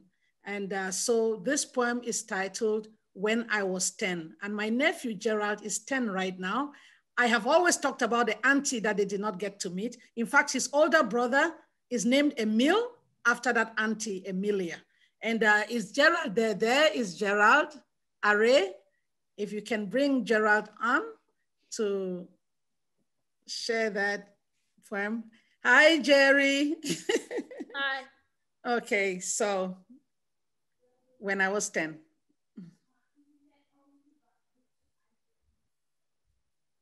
Okay. Go ahead, Jerry. When I was 10. For Amelia Betchem Ashuntantang. When I was 10, I could not have known it was our last stand as a full family, that 6 kids would become 5. How was I to know that her life would end at 13? The day she broke that limb, I carried her like a knapsack, throwing her down when my feeble limbs tired out. Our father frustrated, but it serves you right, as her leg hung in the air above her hospital bed. It was the fourth limb to break. Our father, too, did not know her life would end at 13 with no more lessons to learn. When the news of her death came, women in muffled tones said they had known no ordinary child could leave such footprints in our mud. Beating old men in storytelling contests, coming first in class year in, year out. Her gender, too, was a sign. No girl child was strong like a boy, hanging on tiny branches like a boy, playing all sports like a boy, winning every fight like a boy. But I could not have known. I was only 10. Now each year, I measure my feet in her sun-dried footprints. Thank you so much, Jerry. Yes, when the news of her death came, women in muffled tones said they had known.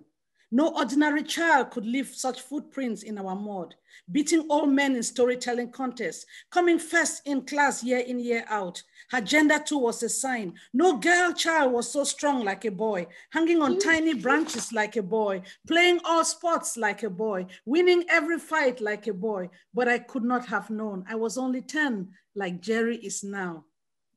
Now each year, I measure my feet in her sun-dried footprints. And each year, I ask my nephews like Jerry, my nieces, to measure their footprints in her sun-dried, to measure their feet in her sun-dried footprints.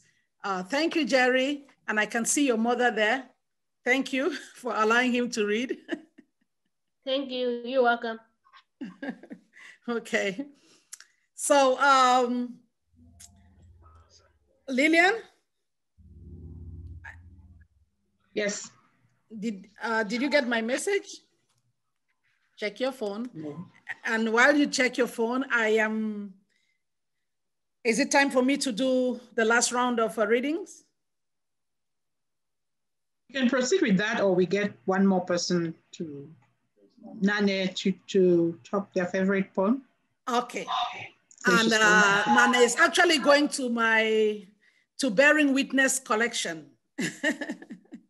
And you have the intro for Nane? Or you want me to do my spiel? Because I'm dying to do my spiel. Go ahead, do your spiel. There is nothing like going forward and seeing vibrant young women coming behind. And so you know the space would not be empty. And Nana is one of those young women in Cameroon, young poet, who is doing the sorts of things that I would have even loved to do at her age, because she already published her book, and earlier than I did my first book. And I always say that if I had people who could push me, I think I was ready to publish when I was in high school. I was ready to publish when I was in Form 5.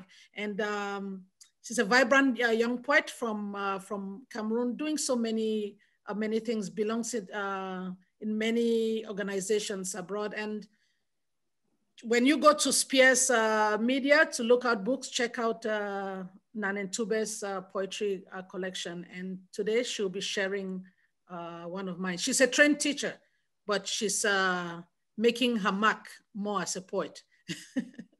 Okay, Nane.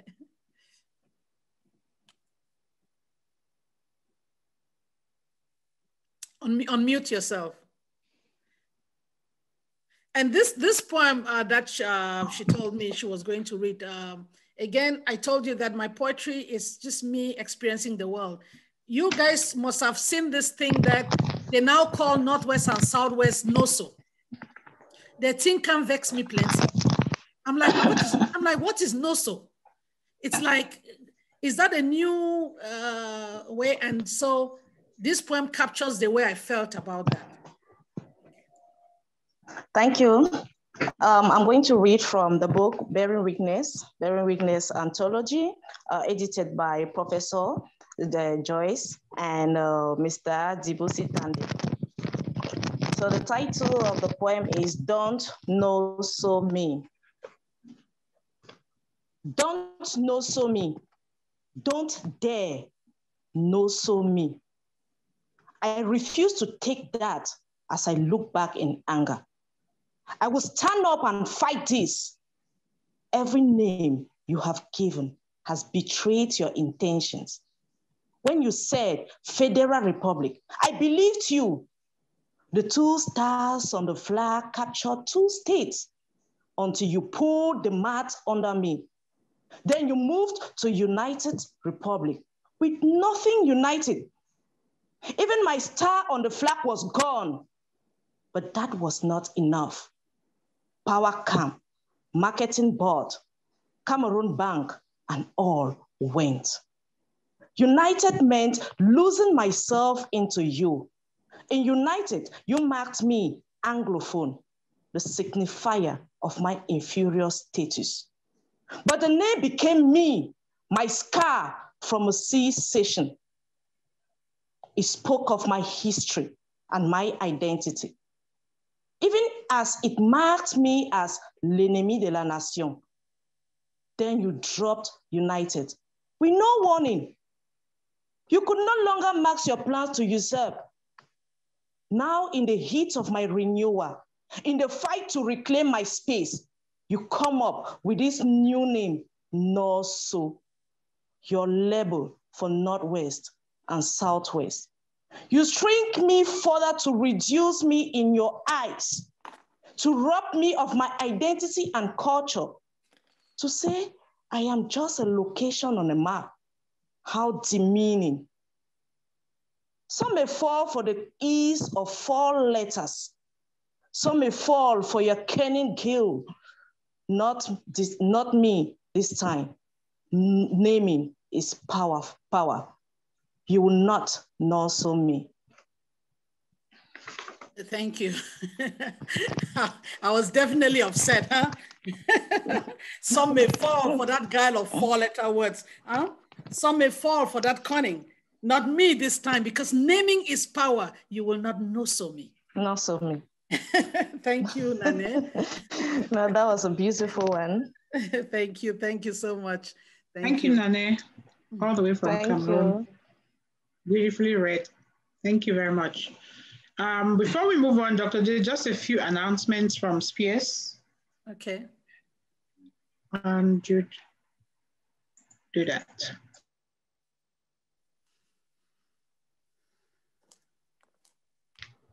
I hope you're all enjoying yourselves. My name is Jude Fokwan, publisher at Spears Books. I want to take a few moments to soak in this moment. Professor Ashuntantang, when we embarked on this title 3 years ago, I knew that this moment would come. And so congratulations, we're so proud of you.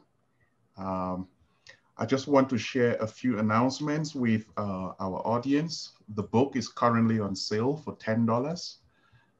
So if you go over to Spears Books, spearsmedia.com, you can get a copy of Beautiful Fire for $10. Couple of other announcements. We also have a coupon. You can enjoy 25% off every title on our website if you use the coupon BF2020. So BF is Beautiful Fire 2020.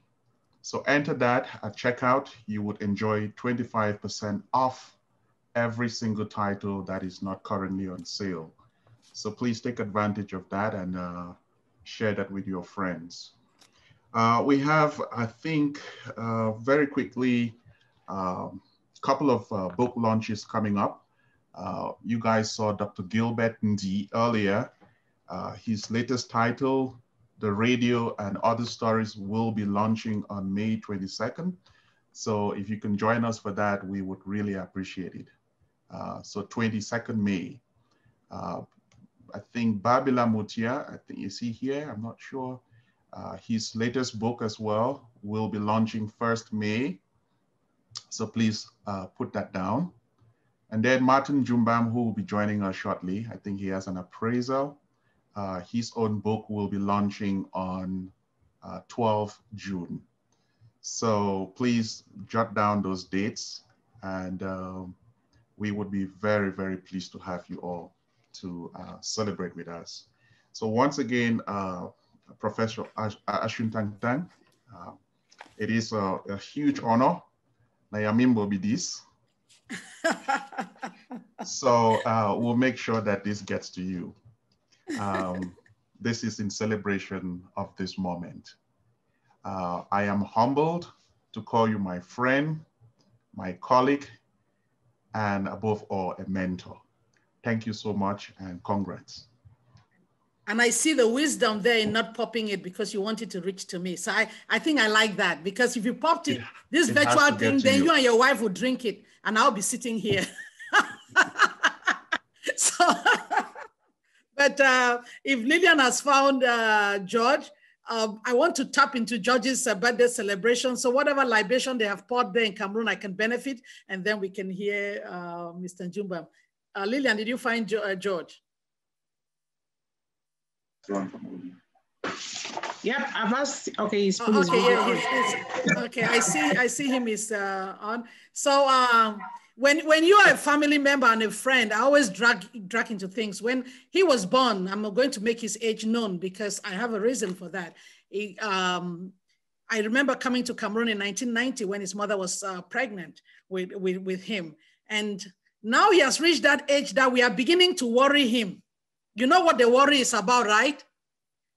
So any eligible person who is watching, feel free to text me to say, Auntie, me too, I've reached that age that people are worrying me. So, so JK, happy birthday. I knew I would be busy here today. He is in Cameroon, senior IT engineer, and happy birthday. And I'm trying to tap into the celebration there, since I'm having a celebration here, so me and you can share. So any words? Auntie J. So thank you very much for the opportunity. So, well, 3 decades, like they say, wow, it's I've reached that age too. So where they worry people with the constant question. Hopefully you'll be soon, and then the question will change. So I know this is a poetry meeting, so unfortunately, I took more of the numbers genetics from the family. So the literary part, I gave it to my aunt. So most of the family, anyways, that way. Most of the family. So anyway, thank you for the opportunity. Thank you for giving me a platform to say these words. I just pray that God can continue guiding me and protecting our family and helping us in all our endeavors as we continue. Once again, congrats, Auntie, and hopefully we'll keep the flag flying in our various areas of work. Thank you very much. Thank you and, so much. Oh, you have something there? So you guys have been pouring some libation? Okay, drink. Libation. Okay, so drink collectively for all of us. So this is for the family in Cameroon and around the world and those watching. Thank you, JK. Thank you so much. Thank you. And George Joko is son to my second sister, Dr. Gloria Ashuntantang. So thank you so much, JK. Thank you for representing. Okay, happy birthday. Happy birthday. Back to you, Lillian. Okay, so I think we'll move to some more poetry reading. Okay. So let me get lighter here. I'm going to do, let me do another love poetry. Let's see, with all this internet, especially with this pandemic that we've all been quarantined in, only God knows all the romance that has gone through virtually. So this one is called A Digital Moment, okay? After so long, I am finally in your digital presence. Seeing is believing. You unbutton my blouse with your eyelids. My nipples stare at your brown manly chest. Your passionate gaze forces my lips apart like a helpless fish on a sandy shore. You rise in front of my very own eyes, standing tall and nodding in admiration. I twist and turn on the rhythm of my pulse, doing my choreography of desire. Any moment now, the screen will give way. It's been so long in coming. Oh, oh, so long, so long. Okay. And, thank you, Dr. J. Okay, I'm going to do this one. If Oni is still there, Oni Agbosanga, I'm calling you by your maiden name. I hope your husband is not yet to make me pay a fine. This one is titled for A Divine Bond for Brandy, surrogate mom on Mother's Day 2017. Brandy carried the baby for my sister friend Oni. This is something that is not seen in our culture, and I couldn't help but celebrate to write this poem for Brandy. You would never know all of us from Italy to Cameroon, the world over. You may never hear the noise of our joy, busting the plastic of helpless phones. You may never see the twinkle in our eyes as we gush at the miracle you carried. The halo of your sublime gift circles our hearts and minds. Today, we bring our basket of thanks for you, our mother angel. Just a little token for our spring blossom. Nothing will ever match your selfless grace. Tomorrow, we will still exclaim and always remember your name, Brandy. How else are we to respond? Your womb is our divine bond. Your womb is our divine bond. And thank you, Dr. J. Thank you. And thank you, Oni, for giving me that opportunity to write this poem for Brandy. And one of the poems that Naomi talked about is your son. This whole idea that when a child is succeeding, it belongs to the father. And once there's a problem, it belongs to the mother. And this one captures that. It's titled Your Son. Yesterday, our son was your son alone as he made touchdowns into your patriarchal heart. You pranced the sidelines, showing off the semblance of your nose. Your chest moving ahead, you said, that's my boy. He's a chip off the old block. Today, he became my son because the police nailed him with half a pound of weed. Today, he became my son because no fool like that could have your blood in his veins. Today, he became my son in a cold courthouse with papers to sign. Today, he became my son alone, like when he was inside my womb. Thank you, Dr. J. Okay. You want one more? We have Martin Jumbam. Do you want him to go ahead with his appraisal? Yes. Yes. Okay, let me just find him.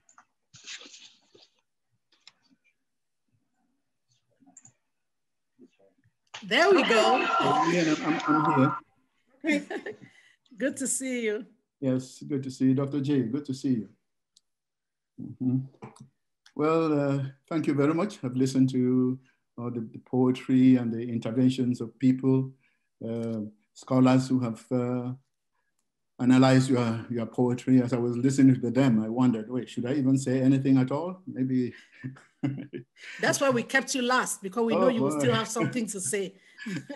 Well, thank you very much. But listen, before I tell you what I think about your book, let me take this moment, Dr. J, to pay you a long overdue debt of gratitude. What is this all about? In 2006, my brother Kenya Jumbam, who's the author of The White Man of God, The White Man of Cattle, Lukong and the Leopard, and many others, passed away. And I was preparing the little booklet that would be used in church and during his funeral.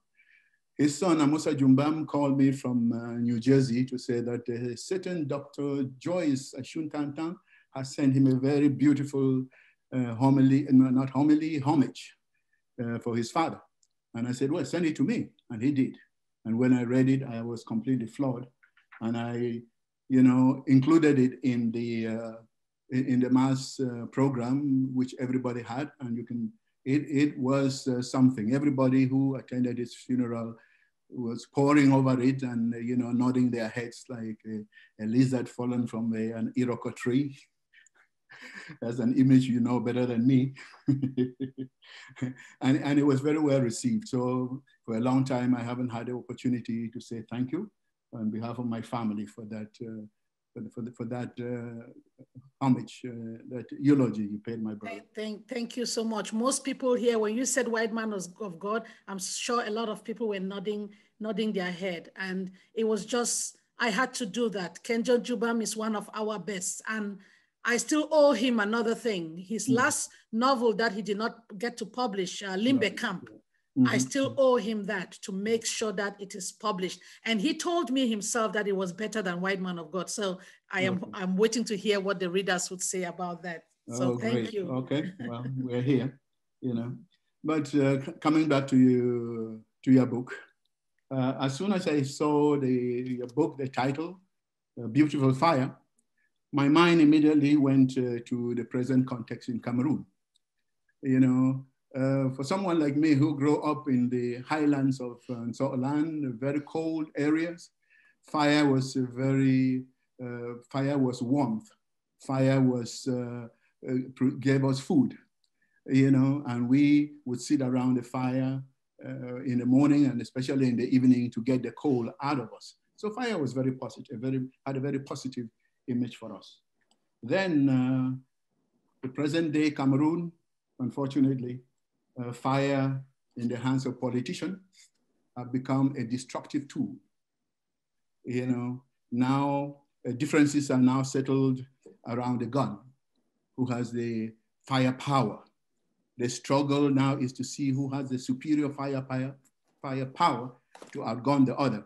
And you see this in one of your poems there, one death is too many, you know. And in what has come to be known as ground zero, as I said, fire is being used as a tool of utter destruction.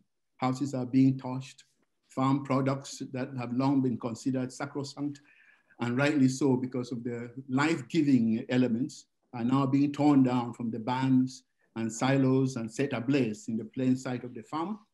And the poor farmer, he will be lucky if he himself is not fodder to the fire.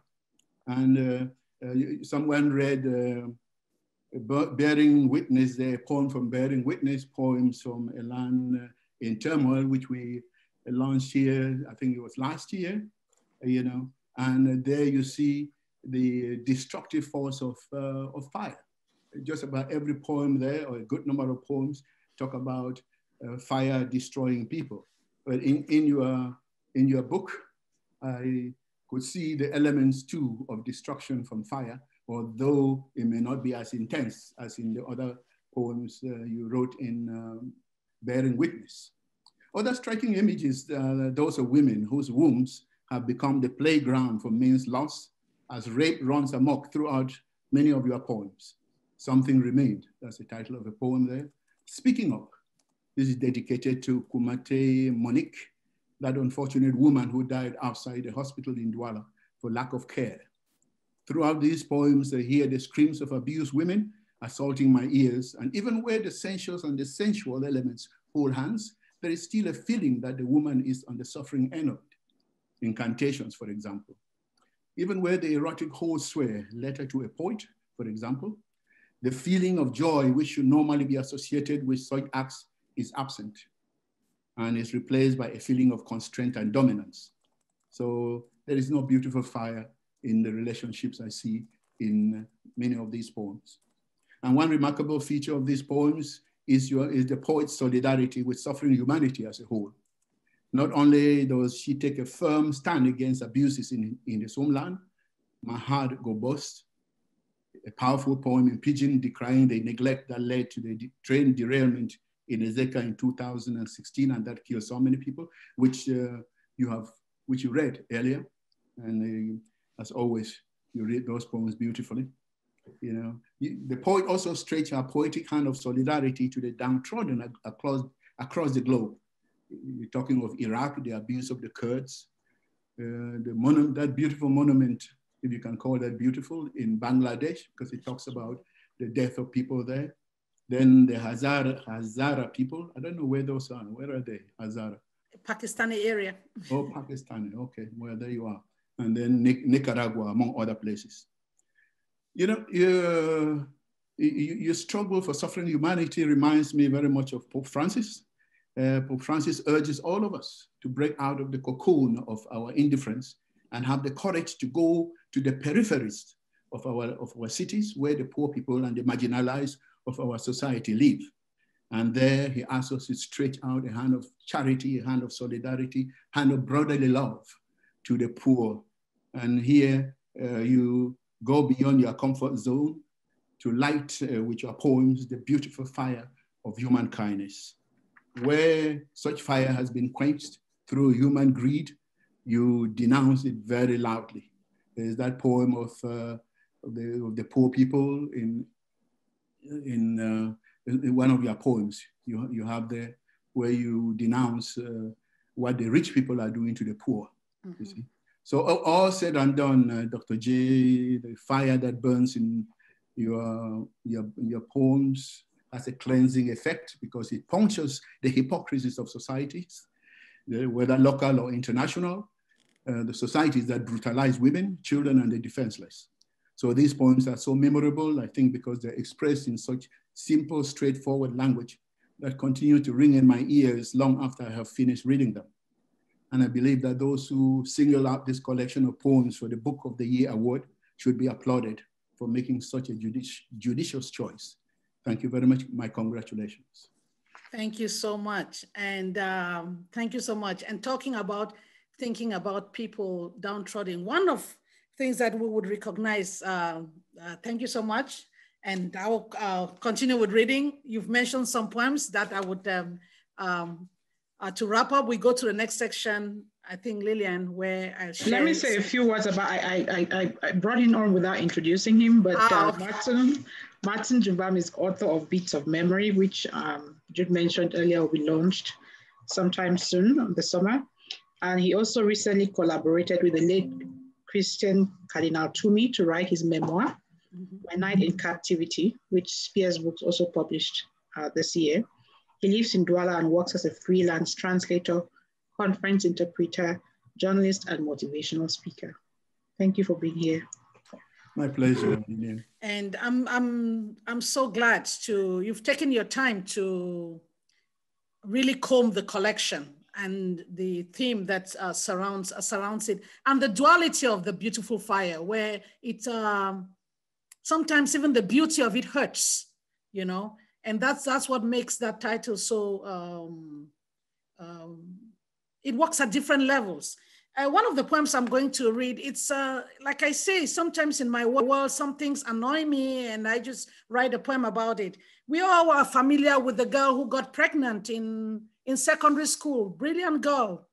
First time she tried to do it, she gets pregnant. And in our situation back home, the girl drops out of school, but the boy continues.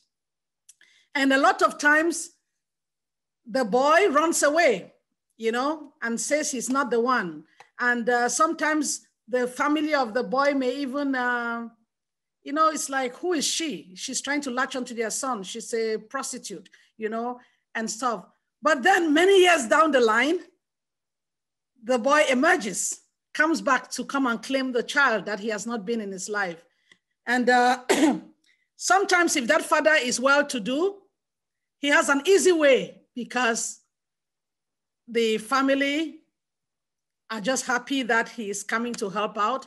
Sometimes the children also want an identity and they're dying for that identity. And so this is this poem, I wrote it with that situation in mind where a woman has to face her daughter as she is trying to latch on to her father. And she is trying to take the father's name. You tell me you did not fall from a tree. You have a father and you want his name. So today you carry a piece of paper with a new name, a flashlight of identity. They say I'm a good woman because I do not tell how your father laughed at the love that brought him into my thighs and hung my hymen like a pendant on his neck.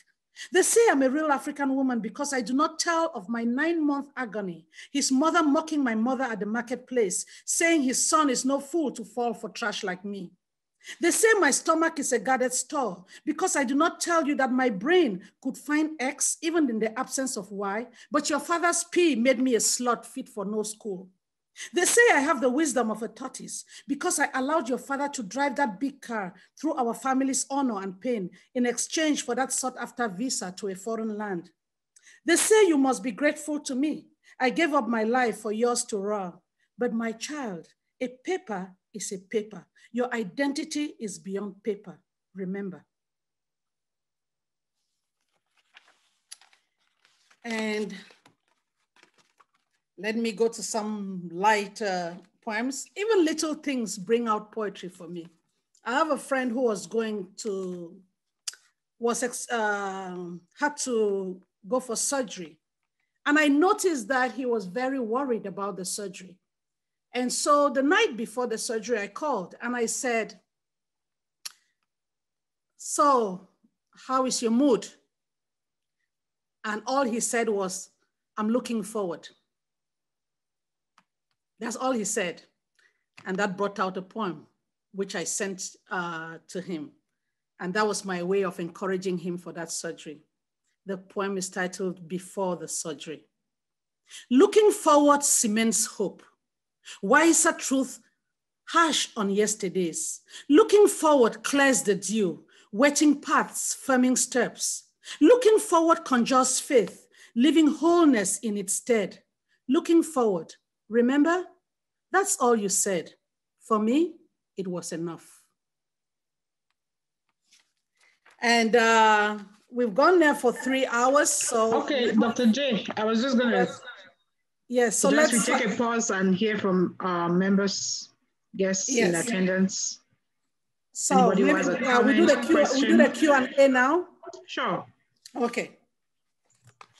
So anyone who wants a question, you can raise your hand in the chat so I can identify you. And then call on you to speak. Comment or question, Q&A time.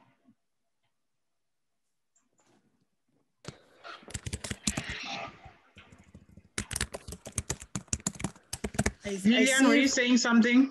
I see Fran's hand is up. I see. Sorry, yeah.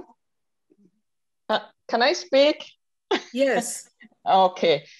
I don't want to do video. I'm not later.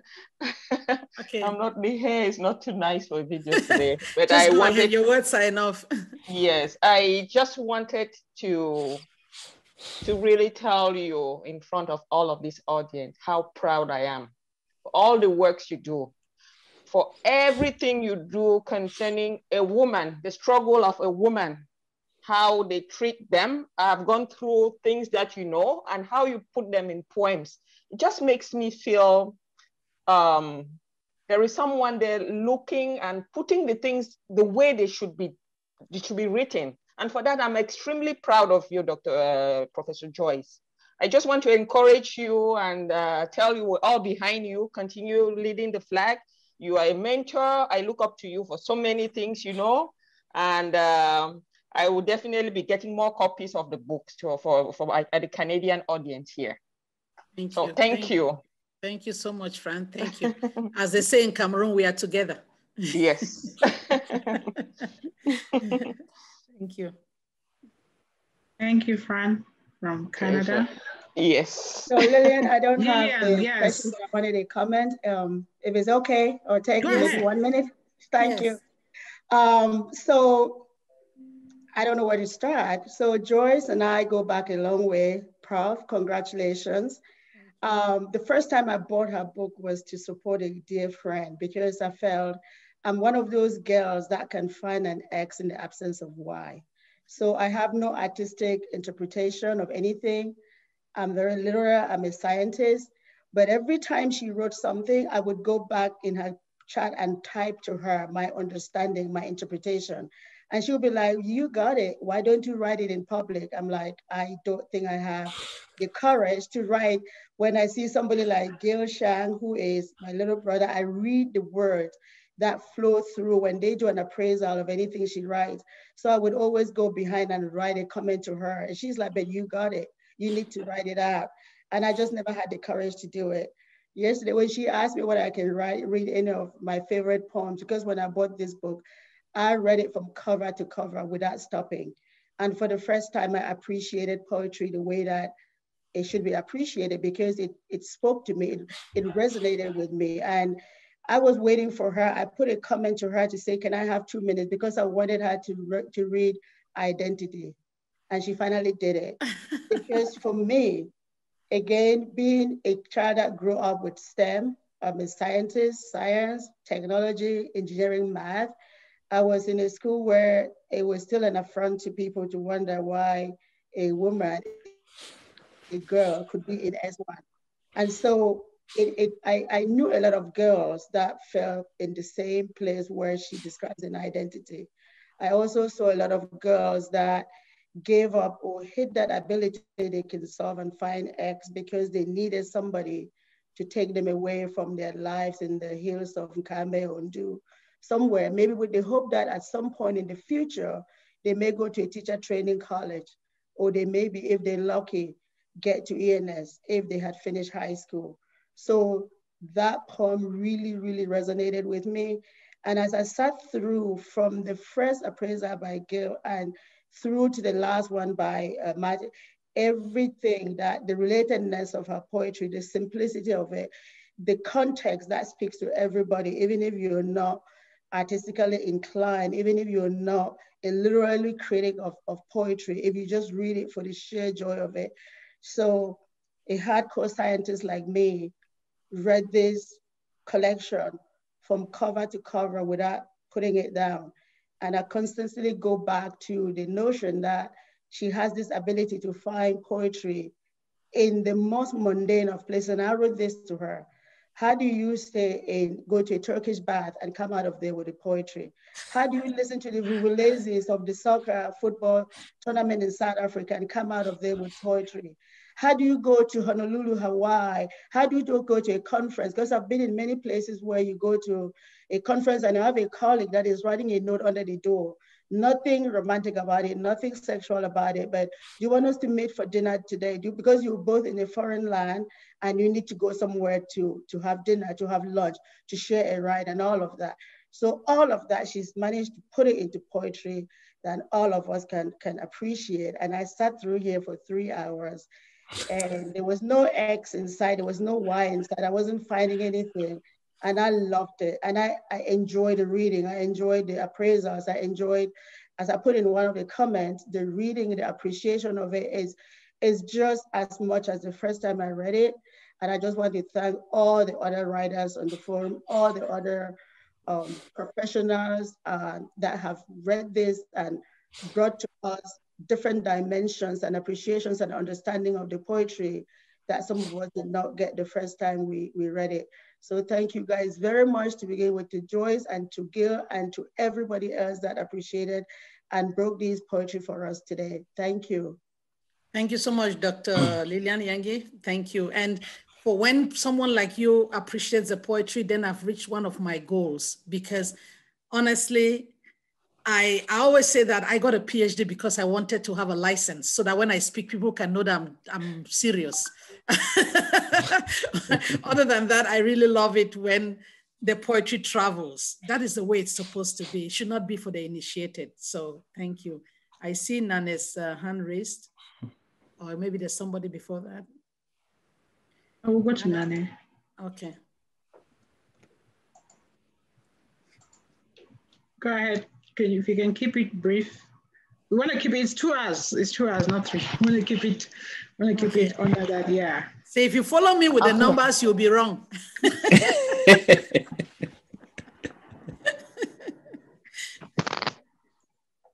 Okay, thank you very much. I've learned a lot through these readings and also through the comments, different comments and analysis from all the other speakers. And I'm more intrigued by the way you make use of images, local images. You said they are simple. Yes, they are simple, not far-fetched, but magically, tactfully and powerfully used to create or paint everlasting pictures. But now my question is, as a budding poet, I would love to know your secret. How do you create the extraordinary from the ordinary? What should I take note of when gathering inspiration and when building, when writing my poem to build a bold, poem? So what should I know? I would be lying if I say that I have a formula. There's some things that come naturally. I think for me, I see connections in things.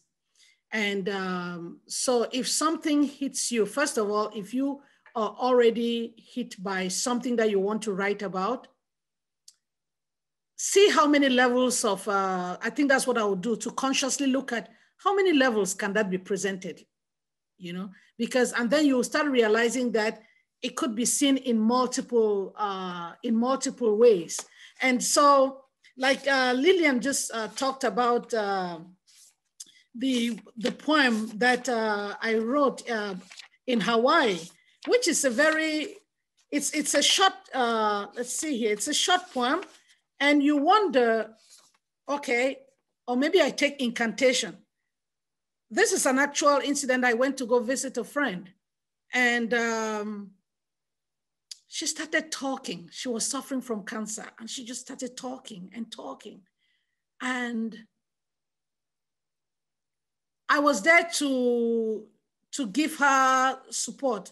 But by the time she was done, I also, the stories that she was telling, before I knew it, she was telling me about some love affair that went wrong. It had nothing to do with her cancer. We're just gisting. And before long, when I wrote the poem, and I brought in that incident, and I said, that's when the cancer began. But that incident, so that means that I have now framed the cancer at different levels. You understand? So I've gone beyond the cancer that she's having. Now I have now seen that cancer as just the problem of womanhood. You know, that's when, you know, because cancer is such a thing that we don't know what really causes it and stuff. So I think that is the way to bring in many ideas. When you look at the subject, see how many levels that thing can be related to, and that would help. For me, I think it comes naturally. And so it starts with one thing, and before I know, it's gone to something else. I was looking for, if I could say something here quickly. 45, it's a short poem called Imperfection. It just came with me. I was somewhere, I had flowers, and I wanted to save the flowers. And I put them, you know, in, the flowers were put in fact, in an ice box. And not ice box, ice, what do you call? I'm losing my words here. The ice container.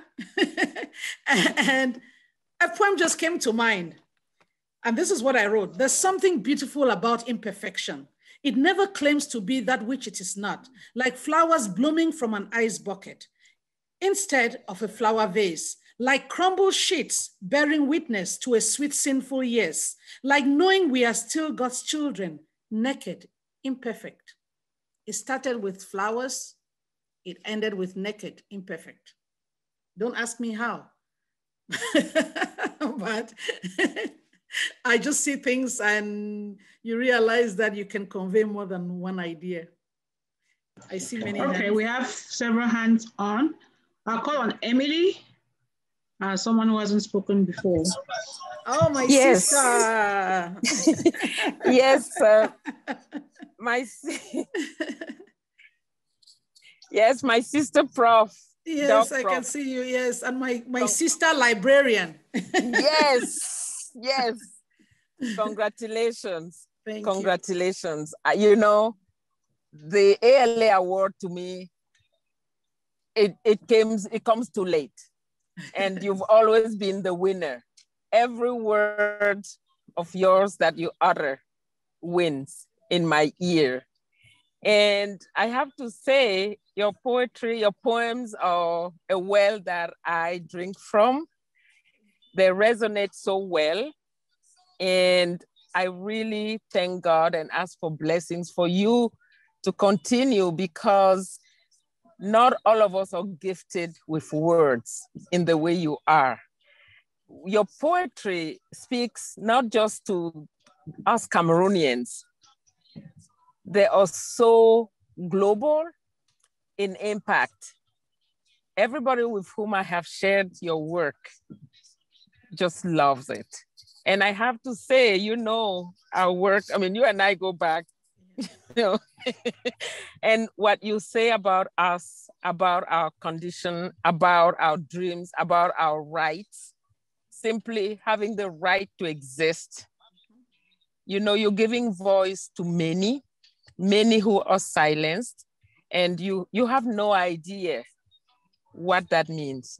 I just want to thank you, take this opportunity to publicly thank you for what you do and for the voice, your voice. This voice, it is not just your voice and many people's voices. And I hope that those of us who read your poems or who hear about you, that we don't just sit and applaud. And I hope that the applauses are turned into action, because listening is a passive thing, even though I enjoy your poetry. I really do. I mean, like the romantic ones, Dr. Prof, honestly, I mean, they just fire me up. I love them. And again, you know, each one of your poems, words should be turned into action. You know what I mean, right? So I just want to really, that's just so compelling. And this thing, I just got my second dose of the vaccine, and there's light at the end of the tunnel. Next time we're together at one of our meeting places, we are going to raise the roof, okay? And if you if you hear something coming from Wisconsin, please respond, and we would love to have you. And I want the world to hear you direct. Thank you. On est ensemble. Merci.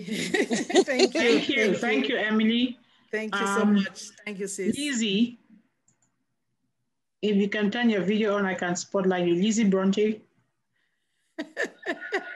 Grand Bip. Lizzie. So unmute yourself. So let me go without the video, if you don't mind.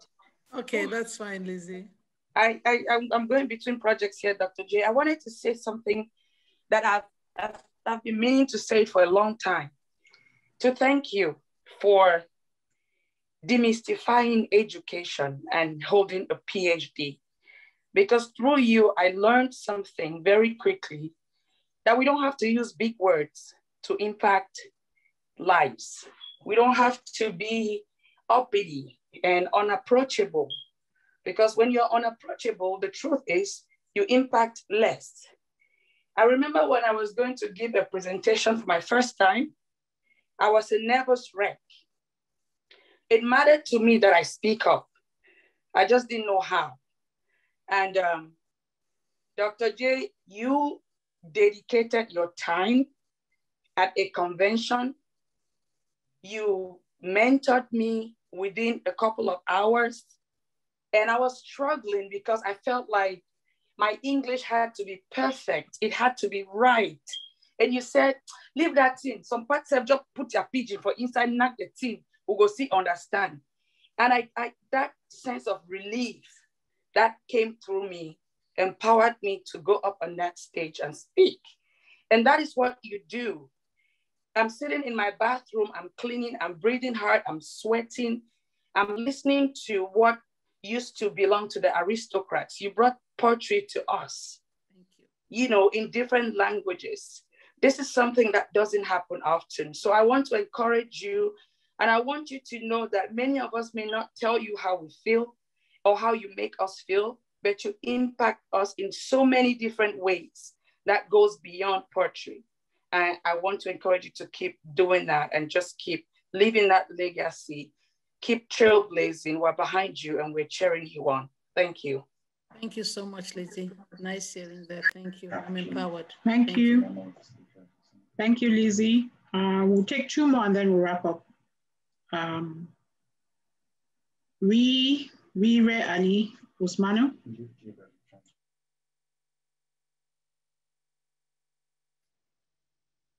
Ali, you stayed till the end. Where's Ali? Did he drop out? Ah, there we go. Unmute yourself.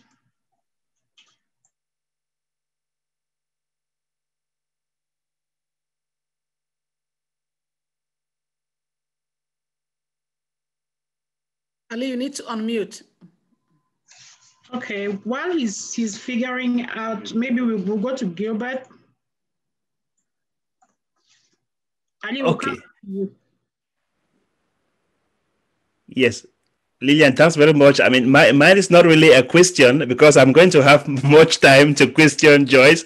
I just want to make a very beautiful announcement that I'm going to have interviews with 10 key African authors for the Latin American public as from August. We are going to pre-record them, I mean, between now and August so that they will be run, I mean, like as from August, between August and December. So Joyce is one of them, and I'm going to have 45 minutes, 1 hour long dialogue with her on her poetry, on not only poetry, of course, I mean, she's beyond poetry. So stay tuned. I will make that public, of course. I will coordinate with Spears to make sure that, I mean, you have access to those interviews. Joyce and many other African authors, 10 of them.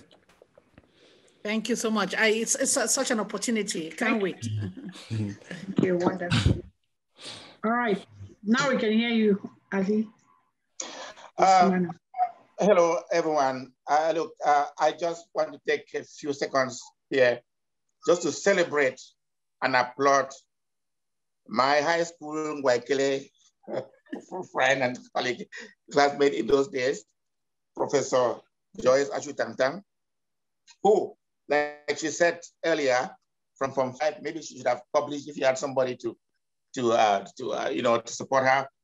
But then, who has, from that time immemorial, kept her flame ablaze in what she does best and had attained these heights that we are celebrating today, and has won for herself and for us, her family, all these laudable awards. I want to celebrate and praise her, and also to thank her for being so astute in knowing how to keep her circle and keep them. All her friends, her classmates who worked together with her 30, 40 years ago, she's known how to bring them together. And here we are. For that, Professor Joyce, I want to thank you and to celebrate you and say congratulations. Please keep the flame burning for us. Thank you. Thank you so much. Like I always say, support from my peers means so much to me because you guys saw the beginnings, you know, and like you said, it's easy to go to the top, but it's not easy to maintain, to stay aflame. So thank you. And each time I see any of you, it warms my heart because you know me from. Oh, sure. Thank you. Thank you. We have just a few minutes left, and I'll take the next 3 speakers and then we'll wrap up. There's Ken Kessel, Bakume Tesi, and Jackie Atang. And please keep your remarks to less than a minute if you can, please. Thank you. Oh, that will be. I'll start with Ken Kessel.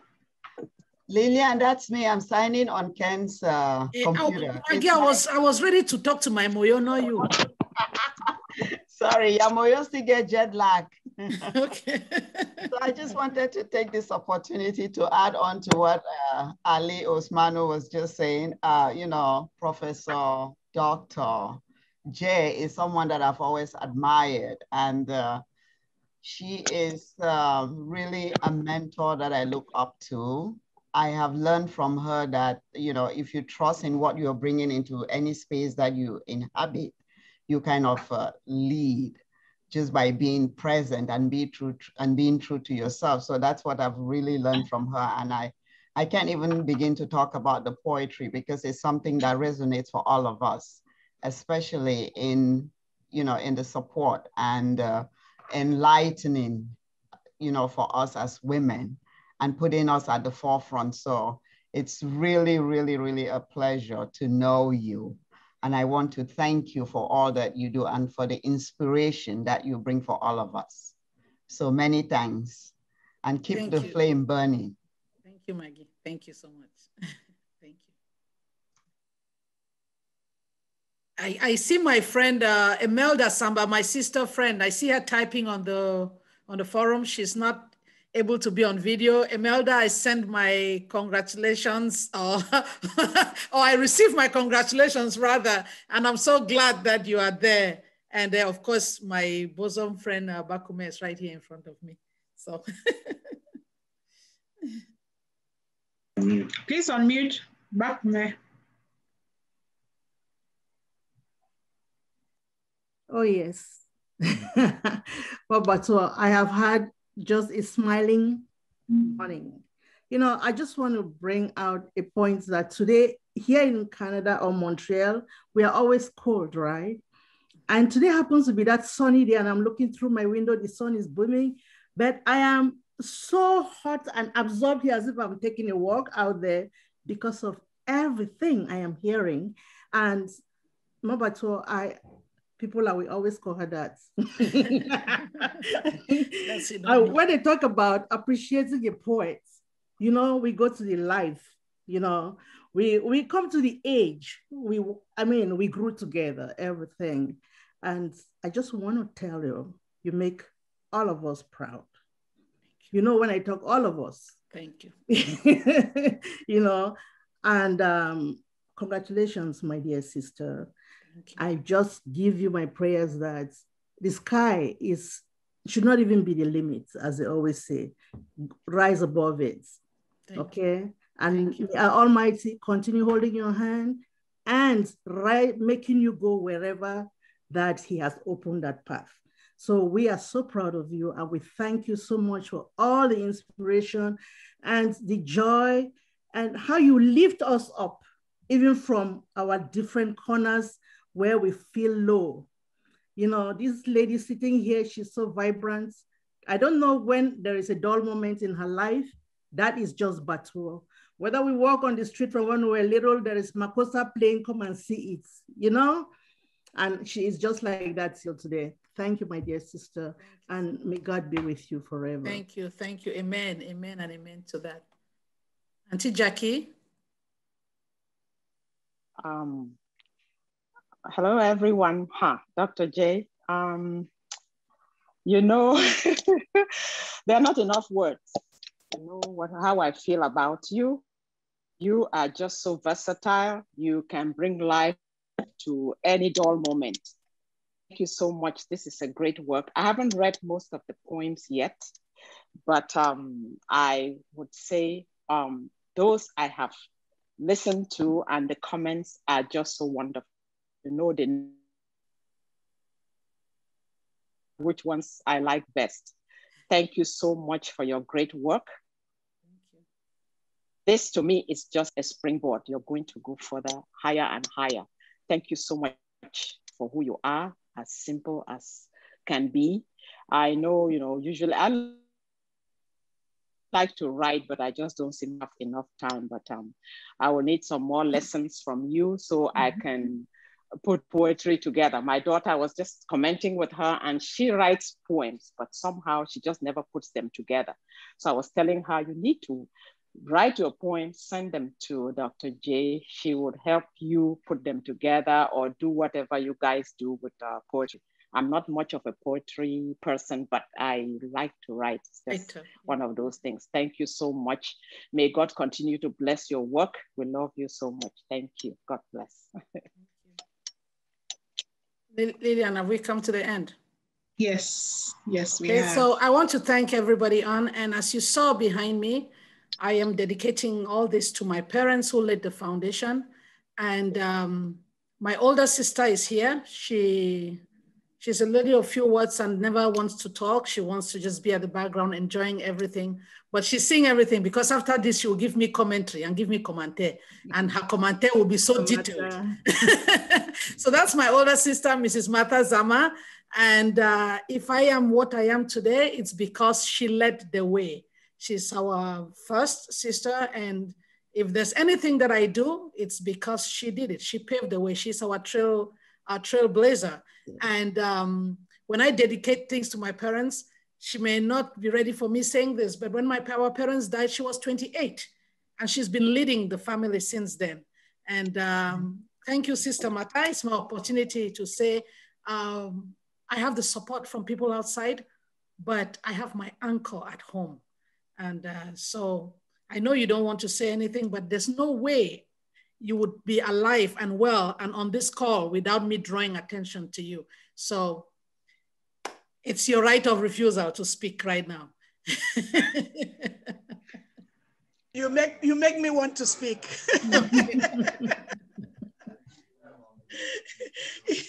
Yes, Joyce, thank you.